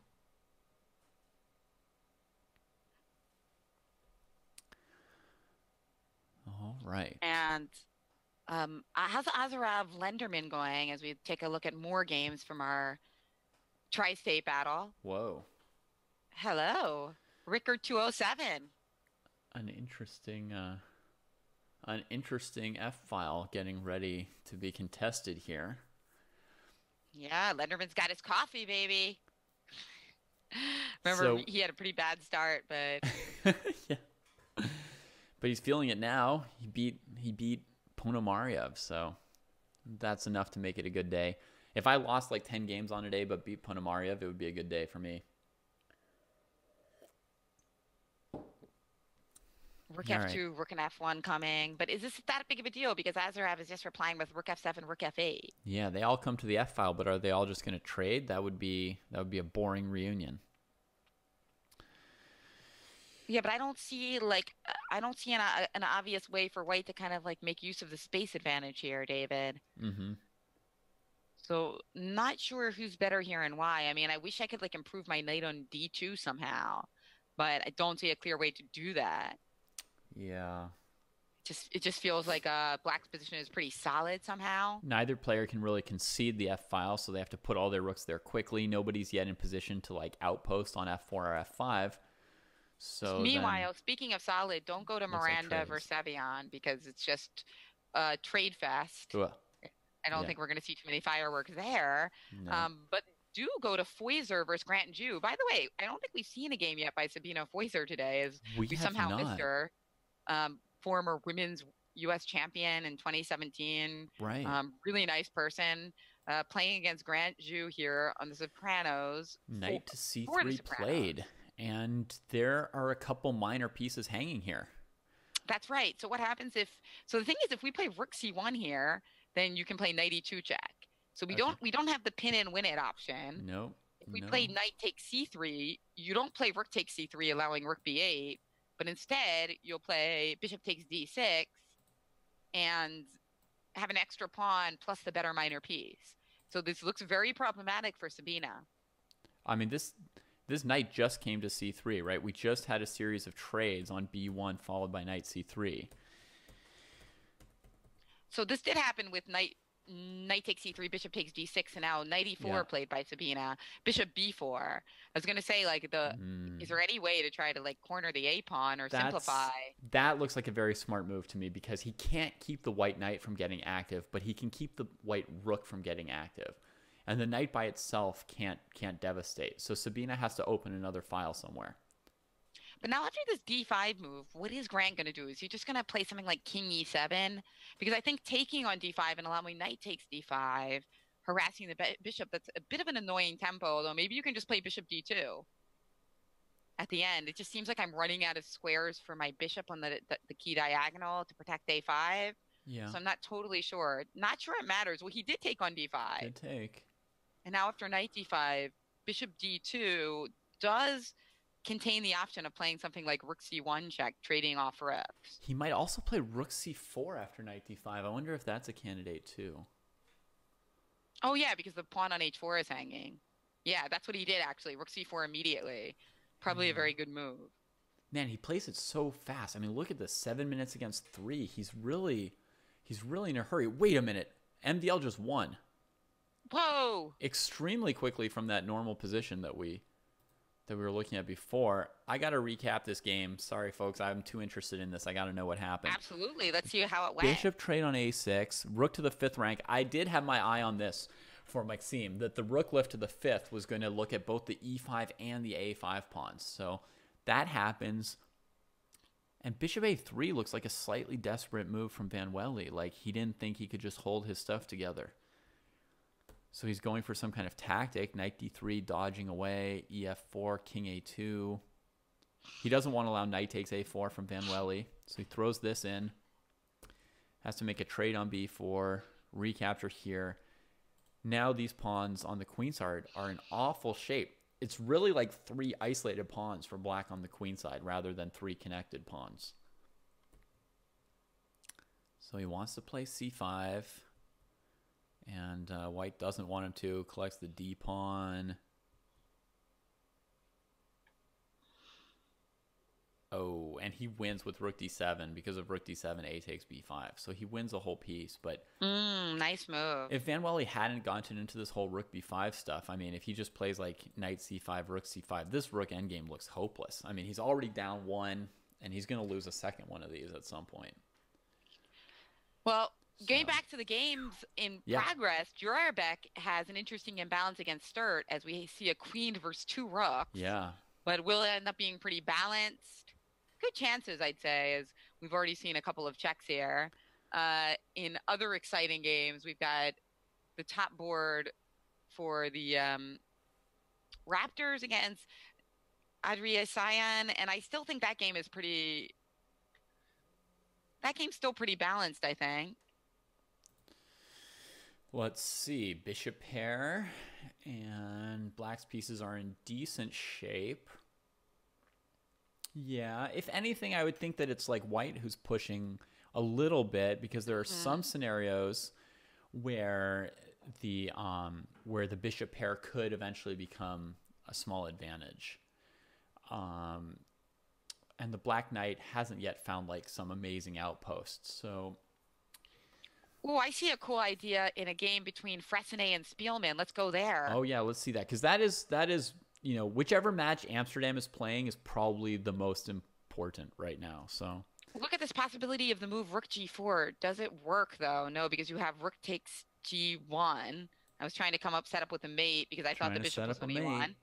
If there was a bishop on e1, rook g4, pawn g4, pawn g4. Right. But you take on g1. I mean, if that's just one control of the first rank, it could be worth considering. But unfortunately, at the end, white can trade on c5, which breaks up our structure. So he can't quite do that right now. So b4 played by Spielman. He is, I mean, his king's in this weird position, but he's basically just looking to crack that structure and sort of equalize against the strong c5 pawn. So what should black play? Just bishop b6? Just bring the bishop out over there, maybe? Maybe, yeah. Maybe bishop b6. That looks like a nice move. Given that mate is basically just a dream, I would also have liked to checkmate here. I know. It's fun to look for mating nets, right? Even if they're completely unrealistic. But look at this. Instead, Fressinet played c4. Pawn to c4. That pawn looks like dead. I know. That's why it's a surprising move, isn't it? Man. So what are you expecting here for white? What's Fressinet Bishop d2? Well, maybe there's just no good place to move the bishop. Maybe that's what's going on. Let's see if that's what it's all about. Bishop D2, perhaps? If bishop D2, then what? Rook G2. Something happened. B5 was played by white. Wow. So he wants to play bishop B4? I guess he wants a better square for that bishop.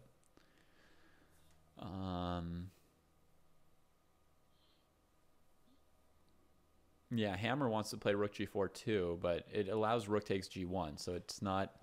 Yeah. It's not the fun that it suggests it might offer. I think he noticed that and probably wanted to play it anyway.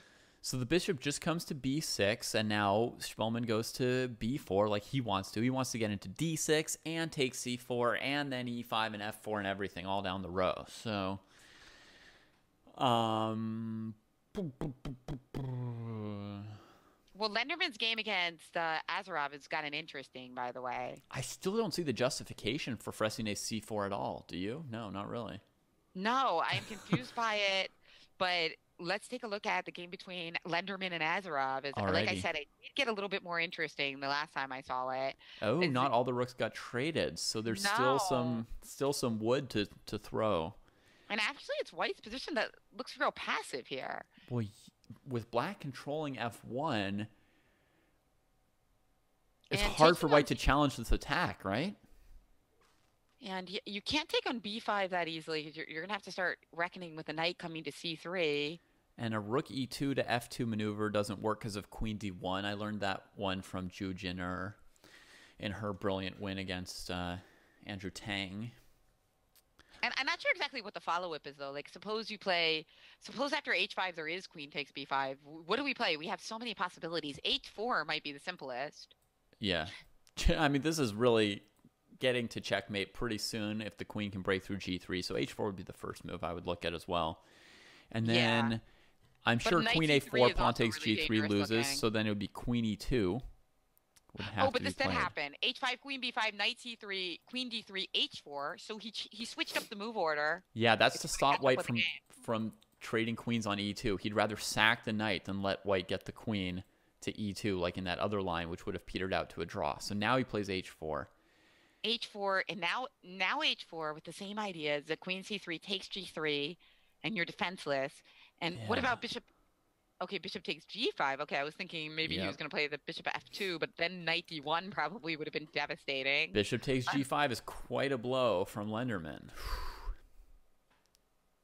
What can you do about that? The idea is that after queen G5, queen C3, and you're defending G3 laterally because you got rid of the bishop. Yeah. And on HG3, you can even take with the queen, forcing a queen trade. And what if I take on G3 immediately? Then queen takes G3, presumably. Oh, he just did something. He took on G3. And then knight E2 check. And then knight E2 check. That's what I was wondering about, with how these discoveries look after knight takes E2, queen takes E2. Are there any good discoveries at the end of the line? I don't know. Well, there's... If queen H3 is another move, he's got queen F2 and then queen E1 check, forcing the king up.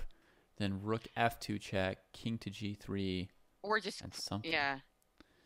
Something going on there. Exactly. Then we can just take on D2 with check or something, right? Lenderman's time ticking down. So I think queen H3 loses... Oh, wait. Yeah, I think queen H3 loses to queen F2 to E1. So he's looking for discoveries. This looks like a brilliant line for Black. There's a discovery. He's allowing all these checks, but do any of them actually work? He's covering F2. So now I think you might need to save the bishop. But Black is sort of up in exchange if they... You mean you can play bishop G4 here? That's the hope. Or queen G4? I was thinking queen G4 because I thought bishop G4 H3 would be a problem. Yeah, me too. But so I was surprised by the bishop one.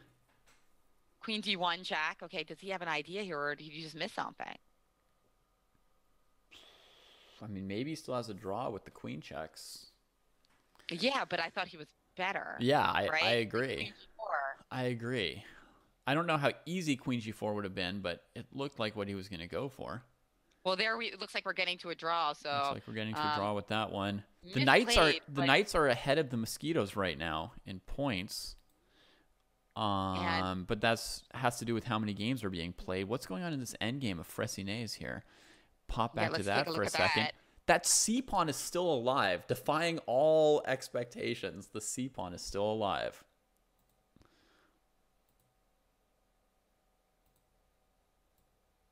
Right, the C pawn. Somehow that move C4 earlier has turned out, and now we have this crazy end game with both players having like only 30 seconds left on the clock. Mm-hmm. Oh, Rook H3 check, King G4 played. And now we always have to now you always have to reckon with the move F3 as well.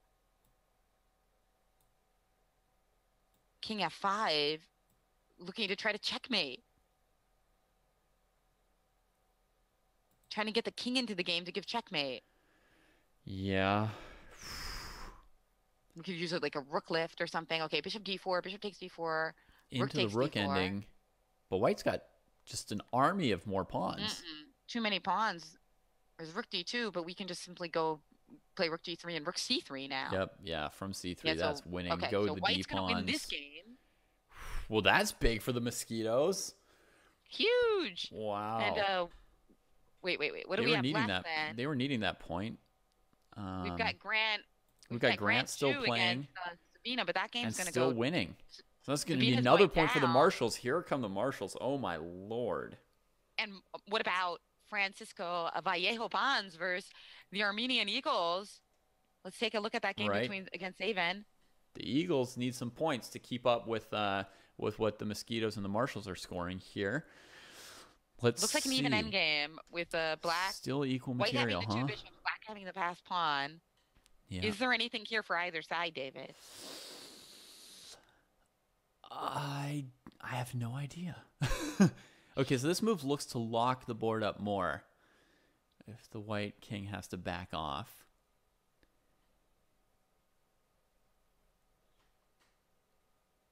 But he took.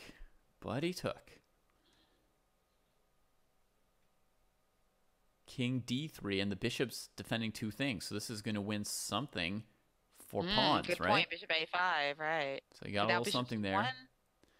He could play bishop D2, but that's not really desirable. So he found something better. Looks better. Very good, very good. Bishop D2 was undesirable. This, on the other hand, was quite good. All right. But this knight's coming around to D3 to try to get some counterplay. It's spinning around. It's come in contact with the F pawn. But there's bishop C2 also that could be played, but knight takes F4 seems fine. Yeah. Maybe F5 and then bishop? Bishop C2 was played. Lowy knight takes F4. And what's the idea here? He's just going to try to play bishop H6. So, he just takes off the last pawns. Well defended by Andreassian.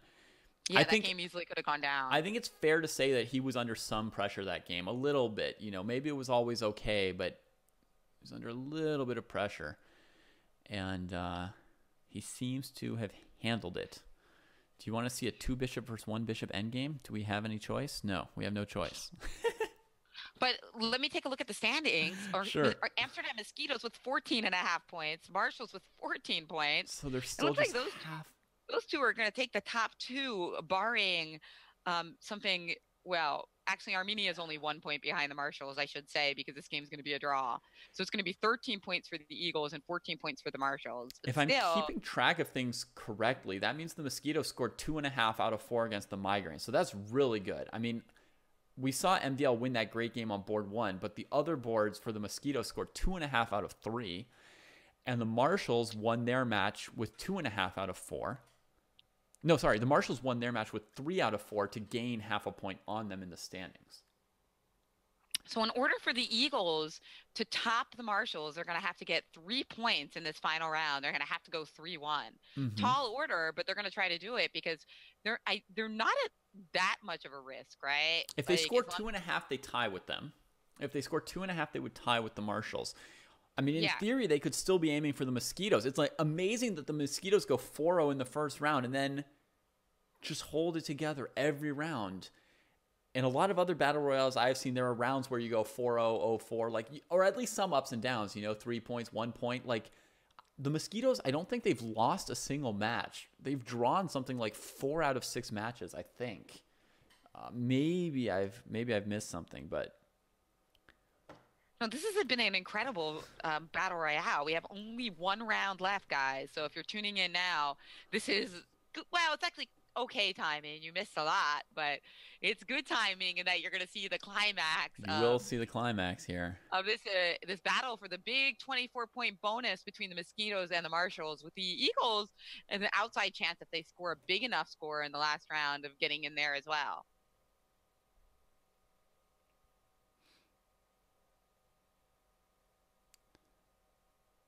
All right. Any day now, we're going to get this started. Last round. This has been really fun, David.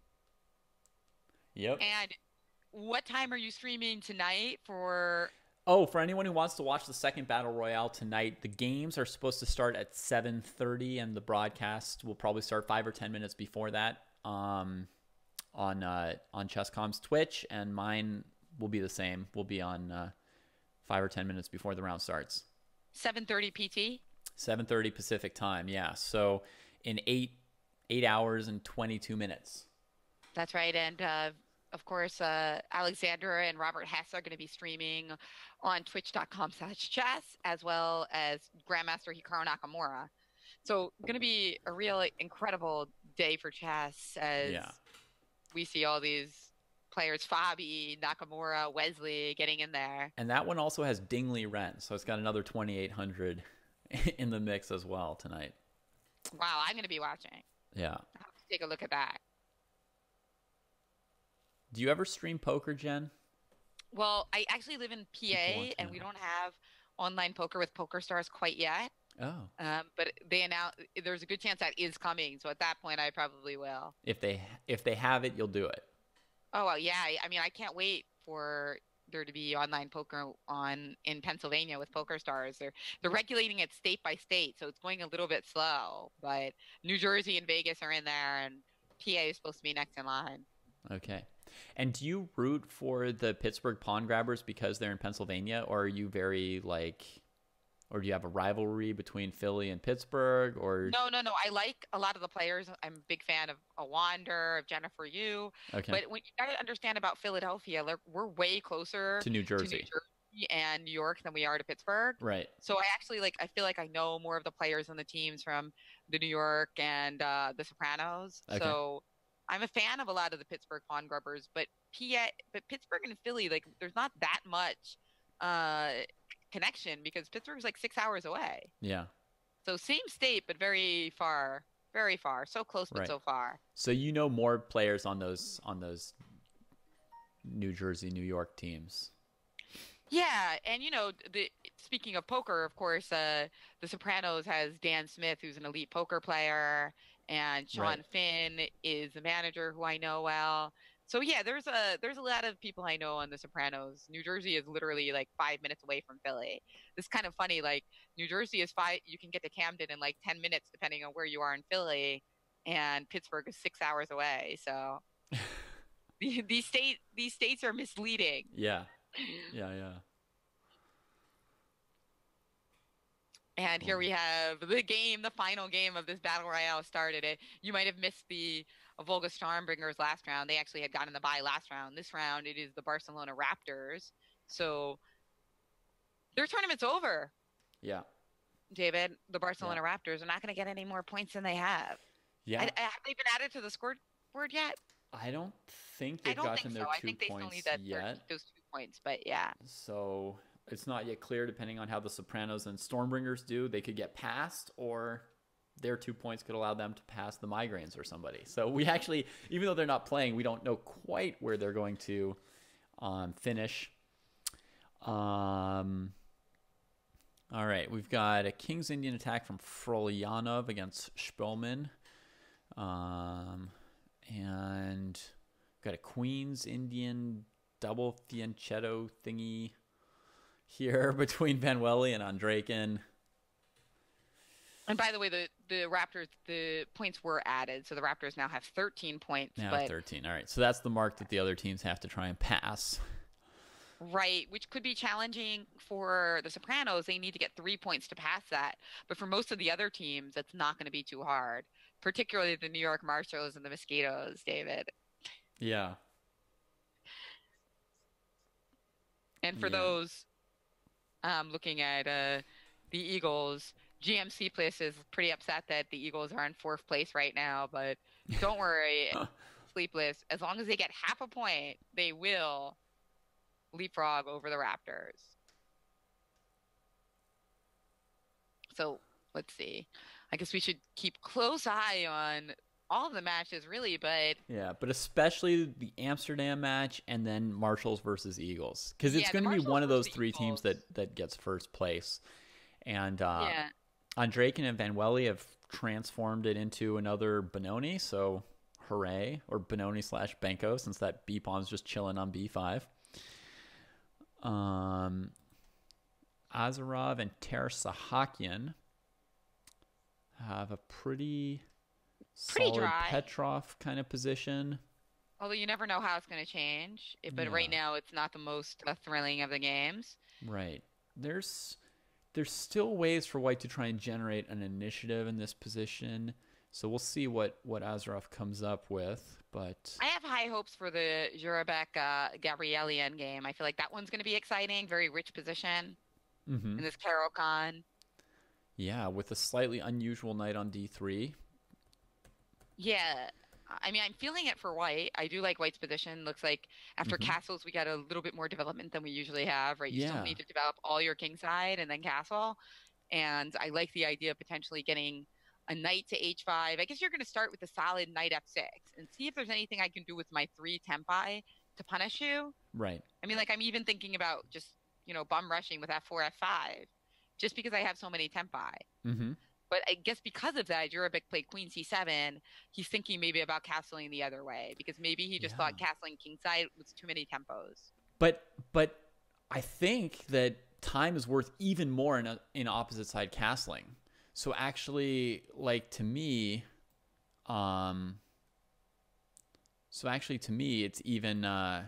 it's even more dangerous to castle queenside if the other person has extra time, because they could just play like a4, b4, b5 and sort of control the tempo of the game in a different way than when you castle kingside. Indeed, and Arthur Gabrielin played bishop to f4, but now after bishop d6, I feel like this could be actually advantageous for the Marshal because after bishop takes d6, queen d6, you're trading some pieces off, and maybe that'll make it a little bit easier for you to consolidate. But Right. is there a specific idea here, like maybe something with knight e4 and queen g4? Right. I Try was to wondering the take same. these tempi. Yeah. Does he have something with queen g4, or does this just not work, basically? Or does he play It's rook e1 and threaten knight f5? Does it's very that win a sizzle or tempo? fizzle moment, David. It's like we Mm-hmm. need to get something going, or it might be nothing. And are you rooting for a sizzle or a fizzle? Well, I'm always rooting for a sizzle. I mean, regardless of who's playing who. That would be great to have a commentator one day who was just like, "Yes, trade the pieces. Yes, it's a draw. It's a draw." just like, "Oh no, don't sack that piece. Don't sack that piece. Oh, this is too interesting." Apparently, Gesberger says I make up too many plural plural forms of tempo. You use so many different ones. I was afraid to say it. I was like, either I'll get it wrong, or like it'll be like pointing out that one of the times Jen said it, she probably said it wrong because it couldn't all be right. So I don't know. All right, I'll just talk whatever about sounds time. the coolest. Tempe, Tempini. Tempinis. we got another one. All right, do I have time? Okay, so knight e4, queen c7 on the board. I was mentioning queen g4, f5, queen g7 looks good for me. Mm-hmm. So after queen g4, I'm just clicking around the match real quick to see a few other positions. yeah, go ahead. Queen g4 was played, by the way. So we've got another Caro-Kann between Grant Shu and Anna Sargsyan. And Grant Shu plays the Caro-Kann as white himself as well. I mean, as black himself as well. But here he is on the white side of it. A very classic version. Not as different as the Gabrielian one. Azarov hasn't done anything yet. Oh, wait. As I say he hasn't done anything yet, he threatens mate in 1. So Oh, props to him on that. I think he could threaten mate in 1 again on his next move. So with queen. yeah. Wait, how to threat a mate in 1? Well, he was threatening queen h7 checkmate before black played g6. Right, so queen h3. So now he could go queen h3. That's what you're supposed to do, is try and like get some kind of little weakness out of the opponent before they can cover it. The bishop on Yeah. e7 means there's no knight f6 or knight f8 So kind you of might be move. forced to play the undesirable looking h5. Right. If I get him to And play then the question h5. is whether we can play queen f3 and just continue the circle Right. because you can't allow me to get on f7. Right. And on the rook, you just trade the rook and then it's all over. Exactly. Wow. Well, that got more interesting than It the did. Wait, did I stereotype of the say that was Petrov. not going to be interesting? Oops. No, you didn't say that. We just didn't know yet. We just didn't know. Yeah. Wait, but this looks so after g6 queen h3, what does black do? I don't know. He's been thinking about it for a while, but I have no idea what black does. After queen h3, it looks devastating. Yeah. Yeah, I it mean, does. maybe I don't see a thing after, but he's played queen f3. But I have to say, David, that looks pretty good too. Very similar. Yeah, I mean, Maybe he was deciding between the two moves, presumably which he was was better. looking at both, and he was like, Yeah, they're looking both at really good. everything like 95 or whatever as resources for black. So even at the top, the strong grandmaster level, Yeah. f7 is a really weak point that you just got to defend. And all these, like, F7 is weak no matter your rating. It's just like if your rating's good, you should know how to defend it. yeah, exactly. That's what I was trying to say. You said it more eloquently. Thank you, David. I'm trying to say just because you're a grandmaster doesn't mean that you can't get checkmated and embarrassed on f7. And just because you're a grandmaster doesn't mean that bishop h2 isn't a spite check. In the old days, computers would play like bishop h2 to delay checkmate by one move. Well, there is queen f4. What's happening there? Oh, We just yeah. have queen d5. Yeah. Things look good, but g3 Oh, is g3 our big Eagles fan is getting sad because this game is turning into a clocking brilliancy for white. So is g3 the easiest there, David? Just winning a piece? If queen to f4 is g3 easier than playing queen d5, which seems to win as well. Let's see. G3. Wow. Yes, G3 looks the easiest. Definitely. That's a solid one. On bishop f4, what would be the next move for white, though? Queen d5? Okay, that's got to be the move then. That's the one that's going to be played because I guess we have to play queen d5. Something was but this just is not played, and it was bishop f4. bishop f4, right? Yeah. So, queen d5, there will be bishop takes g5, potentially. I mean, white can certainly play that position. Yeah. I can't shake the feeling that queen h3 would have been better than f3 because it would have just I know been because made. after this bishop h2, bishop f4 for sure, it looks a little bit less exciting. Yeah. Well, how does knight f7? I don't know if that really makes. No, I don't like that. Knight f7's losing, in fact. After king f7, Yeah. g3, rook e7, it's all just, why did we do this to ourselves? No, so he did play queen takes d5, Yeah. and it look nice for white, but not as nice as we would like it to, right? No, not at all. I mean, it's still, in a sense, it looks great because that knight is so unsettled and the dark squares are weak. It looks like white's got plenty of chances, but we were looking at checkmates, so nothing really looks good compared to checkmate. Yeah, maybe after queen h3, the difference was that your position was more weakened because of the h5 pawn, right? Yeah. Yeah. I would have preferred that for sure. And on queen h3, h5, would queen f3 have allowed the same thing on h2 and f4? That's what I I'm guess saying. so, That's what I'm right? saying. So maybe it wasn't quite as clear as we thought because we didn't see the bishop h2, bishop f4 idea. Yeah. But yeah. Yeah. So maybe it would have turned out pretty similar to the game, actually. Well, I think there is some differences. Like maybe we'd have some ideas with knight f7 here that we didn't have before. But anyway, for another time to look. Yeah. Now, I think Yeah. that some people in the chat were talking about that knight f7 stuff as well. And so Right. maybe queen h3 was a little better. But let's move on as this game seems like it's nice for white, but not the Yeah. massacre that we were predicting before we saw this defense. Yeah. So I just want to see something for a second over here. I want to see, like, really quick what some of the individual top scoring boards are. Now, this will be a little bit of a mess for everybody watching for 1 second, but Anna Sargsyan and Grant Shu are the top scoring board 4s with 4.5. Jurabek is the top scoring board 3 with 4.5. Wait, I'm like winning Greg's $20,000. Oh my God. Yeah, he Um, said that he's giving away 20K oh instead of no, just 10. Fressinet has 2.5. He's the only one who let me down. Oh wow, And there you Bashkela go. Grab has 4.5, so I've got one person wrong. Oh, killing me, Greg. So it's Ter Sahakian who's the top board two so far. So it makes sense. We How's can it watch feel to his lose game 20K? and we can watch Van Welly. How did it How feel does to it feel just? to lose Uh, $20,000? I don't get my hopes up until we're a little bit further into the event. I don't even know what's the closest anyone's got. I mean, Greg can let me know that, but Yeah, probably has he ever something like actually 11 out sweated of it at 16. all? Probably something like 11 out of 16 picks. Well, this Um, is a kind of exciting game between Sturt and Marisa Bag. I want to draw your attention to it okay. because it looks like White is just Whoa. Yeah. down two pieces, Mm-hmm. but it's actually not that easy for Black to defend, is it? Because No. Rook G1 is coming. So is there like some simple way I mean, we to could bail consolidate out here? with Queen H5 and give Yeah, back it's one Queen piece. H5. Um, But now at least White has some compensation, right? We have what, yeah. 3 pawns? Yeah, So I absolutely. wonder if there was like a different way, or maybe if she found the best. But Yeah. anyway, Rook Oh, H7 if was she her gets all her idea. pieces active, this might have been a good option, actually. Yeah. Yeah, definitely. I mean, D5 is hanging at the end of the variation, but does it matter if you're taking B2 and A2? Right. It might not matter. Yeah. That And might this have would been be a really nice nicely win if done. Marisa Bag were able to get this done. Although not Yeah. not the standings that are of most relevant, but it will keep Marseille at least ahead of, God, I don't know. I Oh, mean, and she even had time to defend Marseille has to have D5. a huge score in order to pass anyone that they were, except Barcelona, which they're going to pass, obviously, right? Exactly, exactly.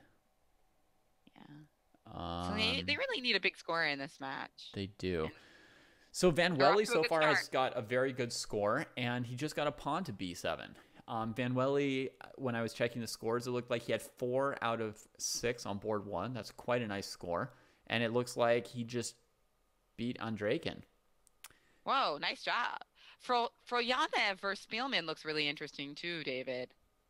Wow, The mosquitoes. this is Spielman. like the Banco gone wrong. The B pawn just walks up the board.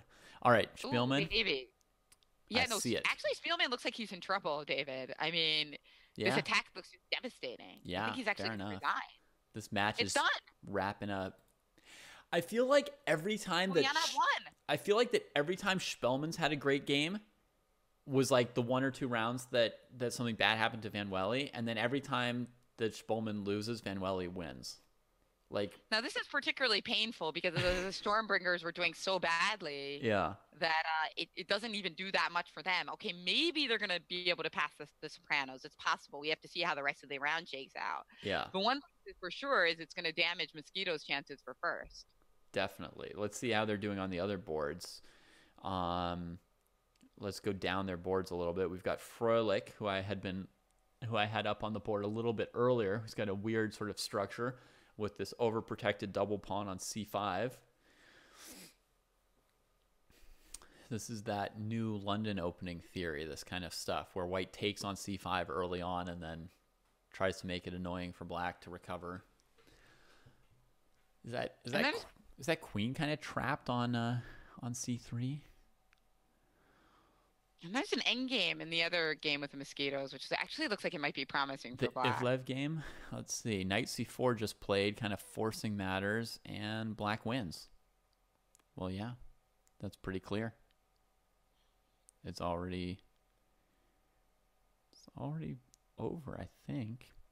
Because, well, what are you thinking? Just king e4? Yeah. And then you're just going to run out of tempo at some point. Yeah. You're going to run out of tempos, tempi, all the different words for tempo Tempinis, you're going to run out of. tempuzos, they're all going to be used up. So now f5, and if f4, king e4, and if g4, you trade and then play g5. Yeah, unfortunate. And that's the last temp. And I'm trying to think of babushka. Babushka. Tempuka.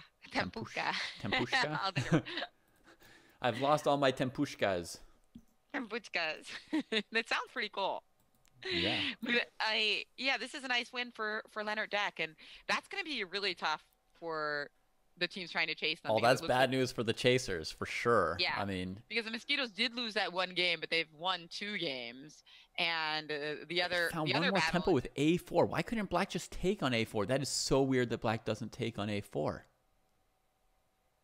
I do not, because that gives White another free tempo with A5. Luckily, it doesn't matter because he's just getting into E4 Luckily, though. it doesn't matter. But what was wrong with taking the pawn on A4? Hey, you didn't want to calculate anything. You didn't want to calculate any. That's a capture. I don't look at captures. Um, Okay, but let's look at the other game yeah. with the Mosquitoes because actually there's not a lot of time left on that clock. Back 2.5 minutes. back to to a minute. Fröhlich. I mean, basically, if Fröhlich wins this as White, then it sort of doesn't matter what the Marshals and Eagles are doing, does it? I mean, Exactly. they're scoring like so many points for the Mosquitoes here. They've already got 2 out of 3 with one game still to go. Well, material is equal, and it looks like we should be able to try to trap that queen, but there's no way to Equal. get another piece into it. How did the knight end up on C4? What was this thing? Queen. The queen was what moved from C4. Okay. So Black's trying to play like E5. White's trying to trap this queen with like a queen move and knight to D1. Although Queen to knight D1 B4. opens up the C4 We'll square never again. be able to trap this queen, yeah, with B4 and C4. There's too many squares open. Yeah, this position looks so random and like hard to coordinate. By the way, we've got plenty of grandmasters over in the chess.com chat as well, I see. Okay.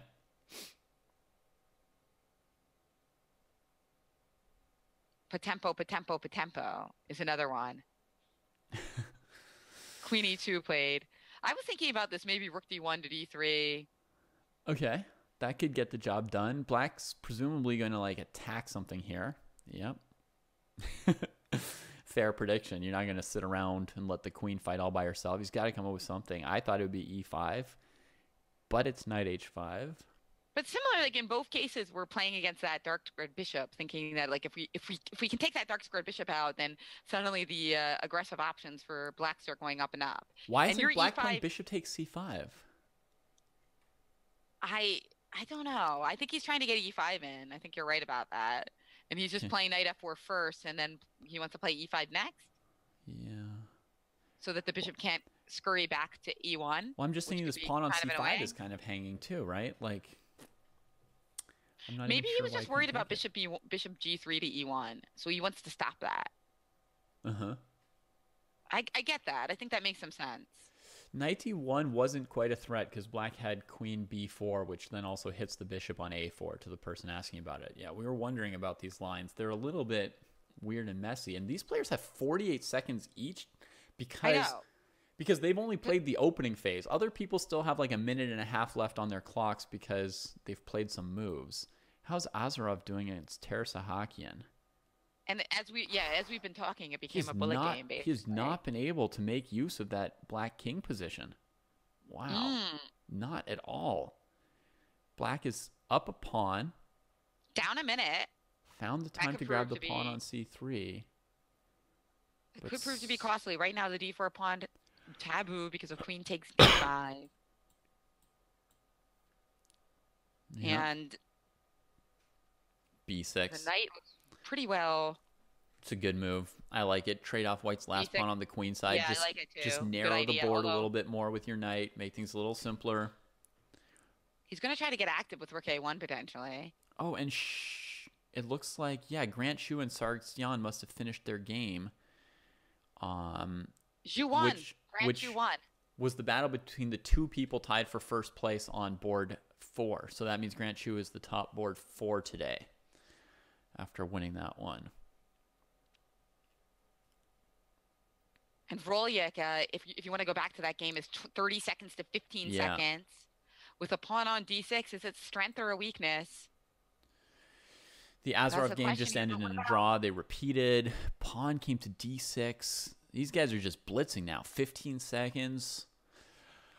Whew. Queen C6 is the idea, but do we have time to protect that pawn? He's playing Queen D2, so then now after Queen C6, there's Queen B4. That's the idea. You can't take. You could take on C2, but it looks very dangerous. Take on C2, but instead bring out all the pieces while that rook is still on B1. That's right. And look at this. Now white's getting passive. Yeah. And black's looking Rook to D6. clean up the d6 pawn. He could have grabbed c2, but he prefers to clean up the one that looks scarier. And then now a tough defense on tap for white. now a tough defense for Froelich, and that's But what the about knight Marshals and d4? the Eagles wanted to see. The Marshals now 15.5 to 15.5, dead heat with the Mosquitoes here. This is the last game that the Mosquitoes can get any points. But All right, will the Mosquitoes need him to salvage at least a half point here. Get us at least a half point, man. What's Miranda yes. doing? We've What got could it Real be? Boy and Miranda playing. Does that mean that... Oh, I think that I misspoke. There is another game with the Mosquitoes going on. Leonard yeah. Deck. Because we had already counted that. We as a win, counted the but point never- for them, but his opponent But it- hadn't resigned yet. So they've Yes, got a point yes, coming okay. in. Okay. Yeah, so they We've will got- have 16.5. An interesting game between Andreassian and Miranda. Can Miranda win the bishop on e1 here? Can he win the bishop on e1? It sure looks like it. That could be a huge point for the Marshals. Wait, another game boy. just disappeared off the list of games to be played. Miranda And wins she by and Miranda resignation. won by resignation. Collects the bishop.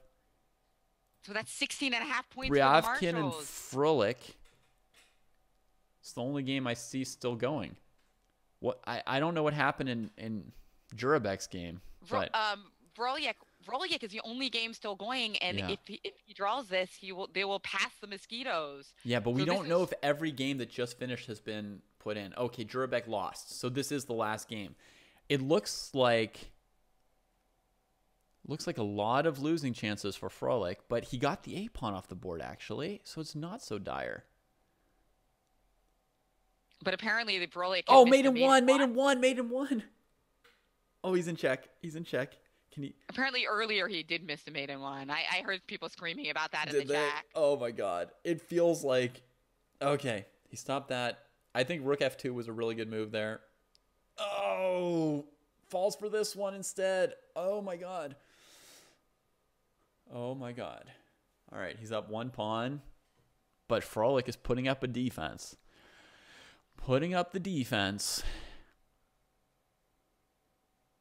Yeah. Is he going to be able to do it? Not a lot left on the board, so he should Not a be lot able to left, get it done. but knight endings are tricky, and rook pawns, the one place they're good is in knight endings. And if he trades into the king and pawn ending, here, there, h on. And he did. He offered it. He didn't. It would have been winning for black, I think. What? I think it was winning for black. He didn't have time to calculate it, so he just went for this. Yeah, but this is drawn now. Oh my goodness. Knight takes e6. There you go. Unless this piece can't get back into the game. Wait, where is he going? Oh yeah, white just needs to get Knight his king e8 to h1. It doesn't matter where his knight is, and there it is.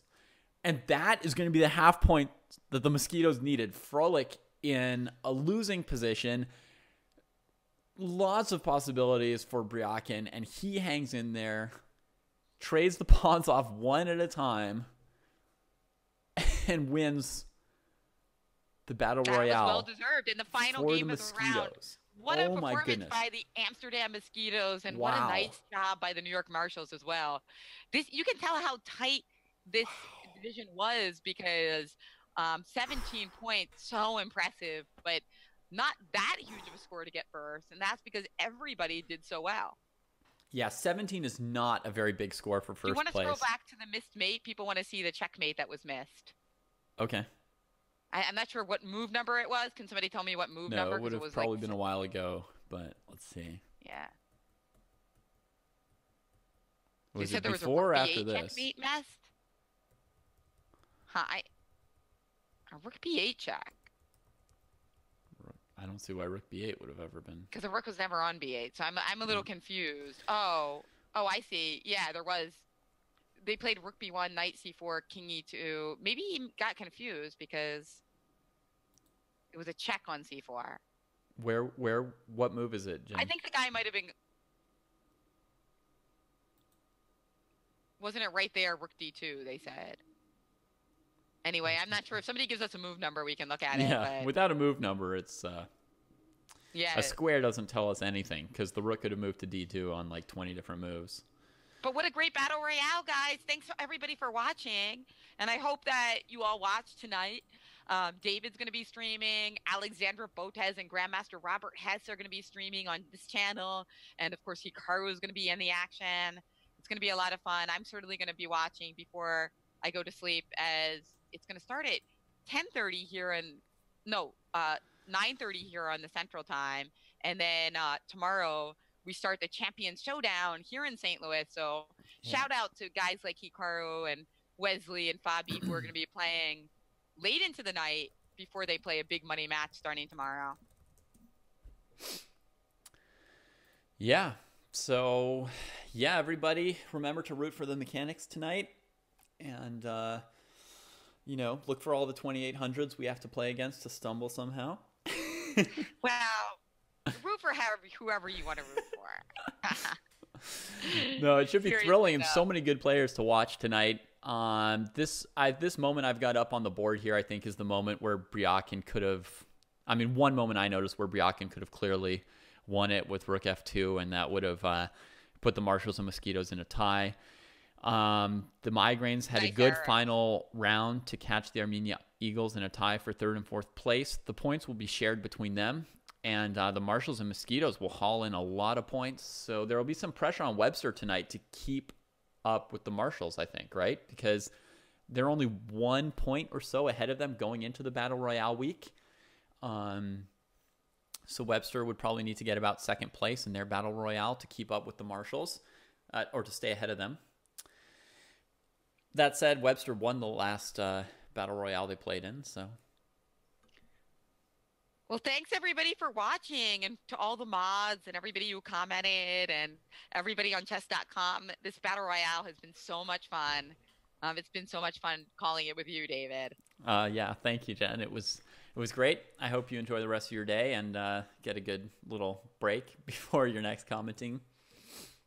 Well, I have a longer break Tomorrow. than you do, David. You're Yeah. commenting tonight. I'm not commenting till Yeah. tomorrow. But what a golden age of chess, guys. You Yeah. have so much amazing Always content something, coming huh? up. And yeah, shout out to everybody viewing. I'll be back next week for more Pro Chess League coverage. All right. Bye, Bye, everybody. guys.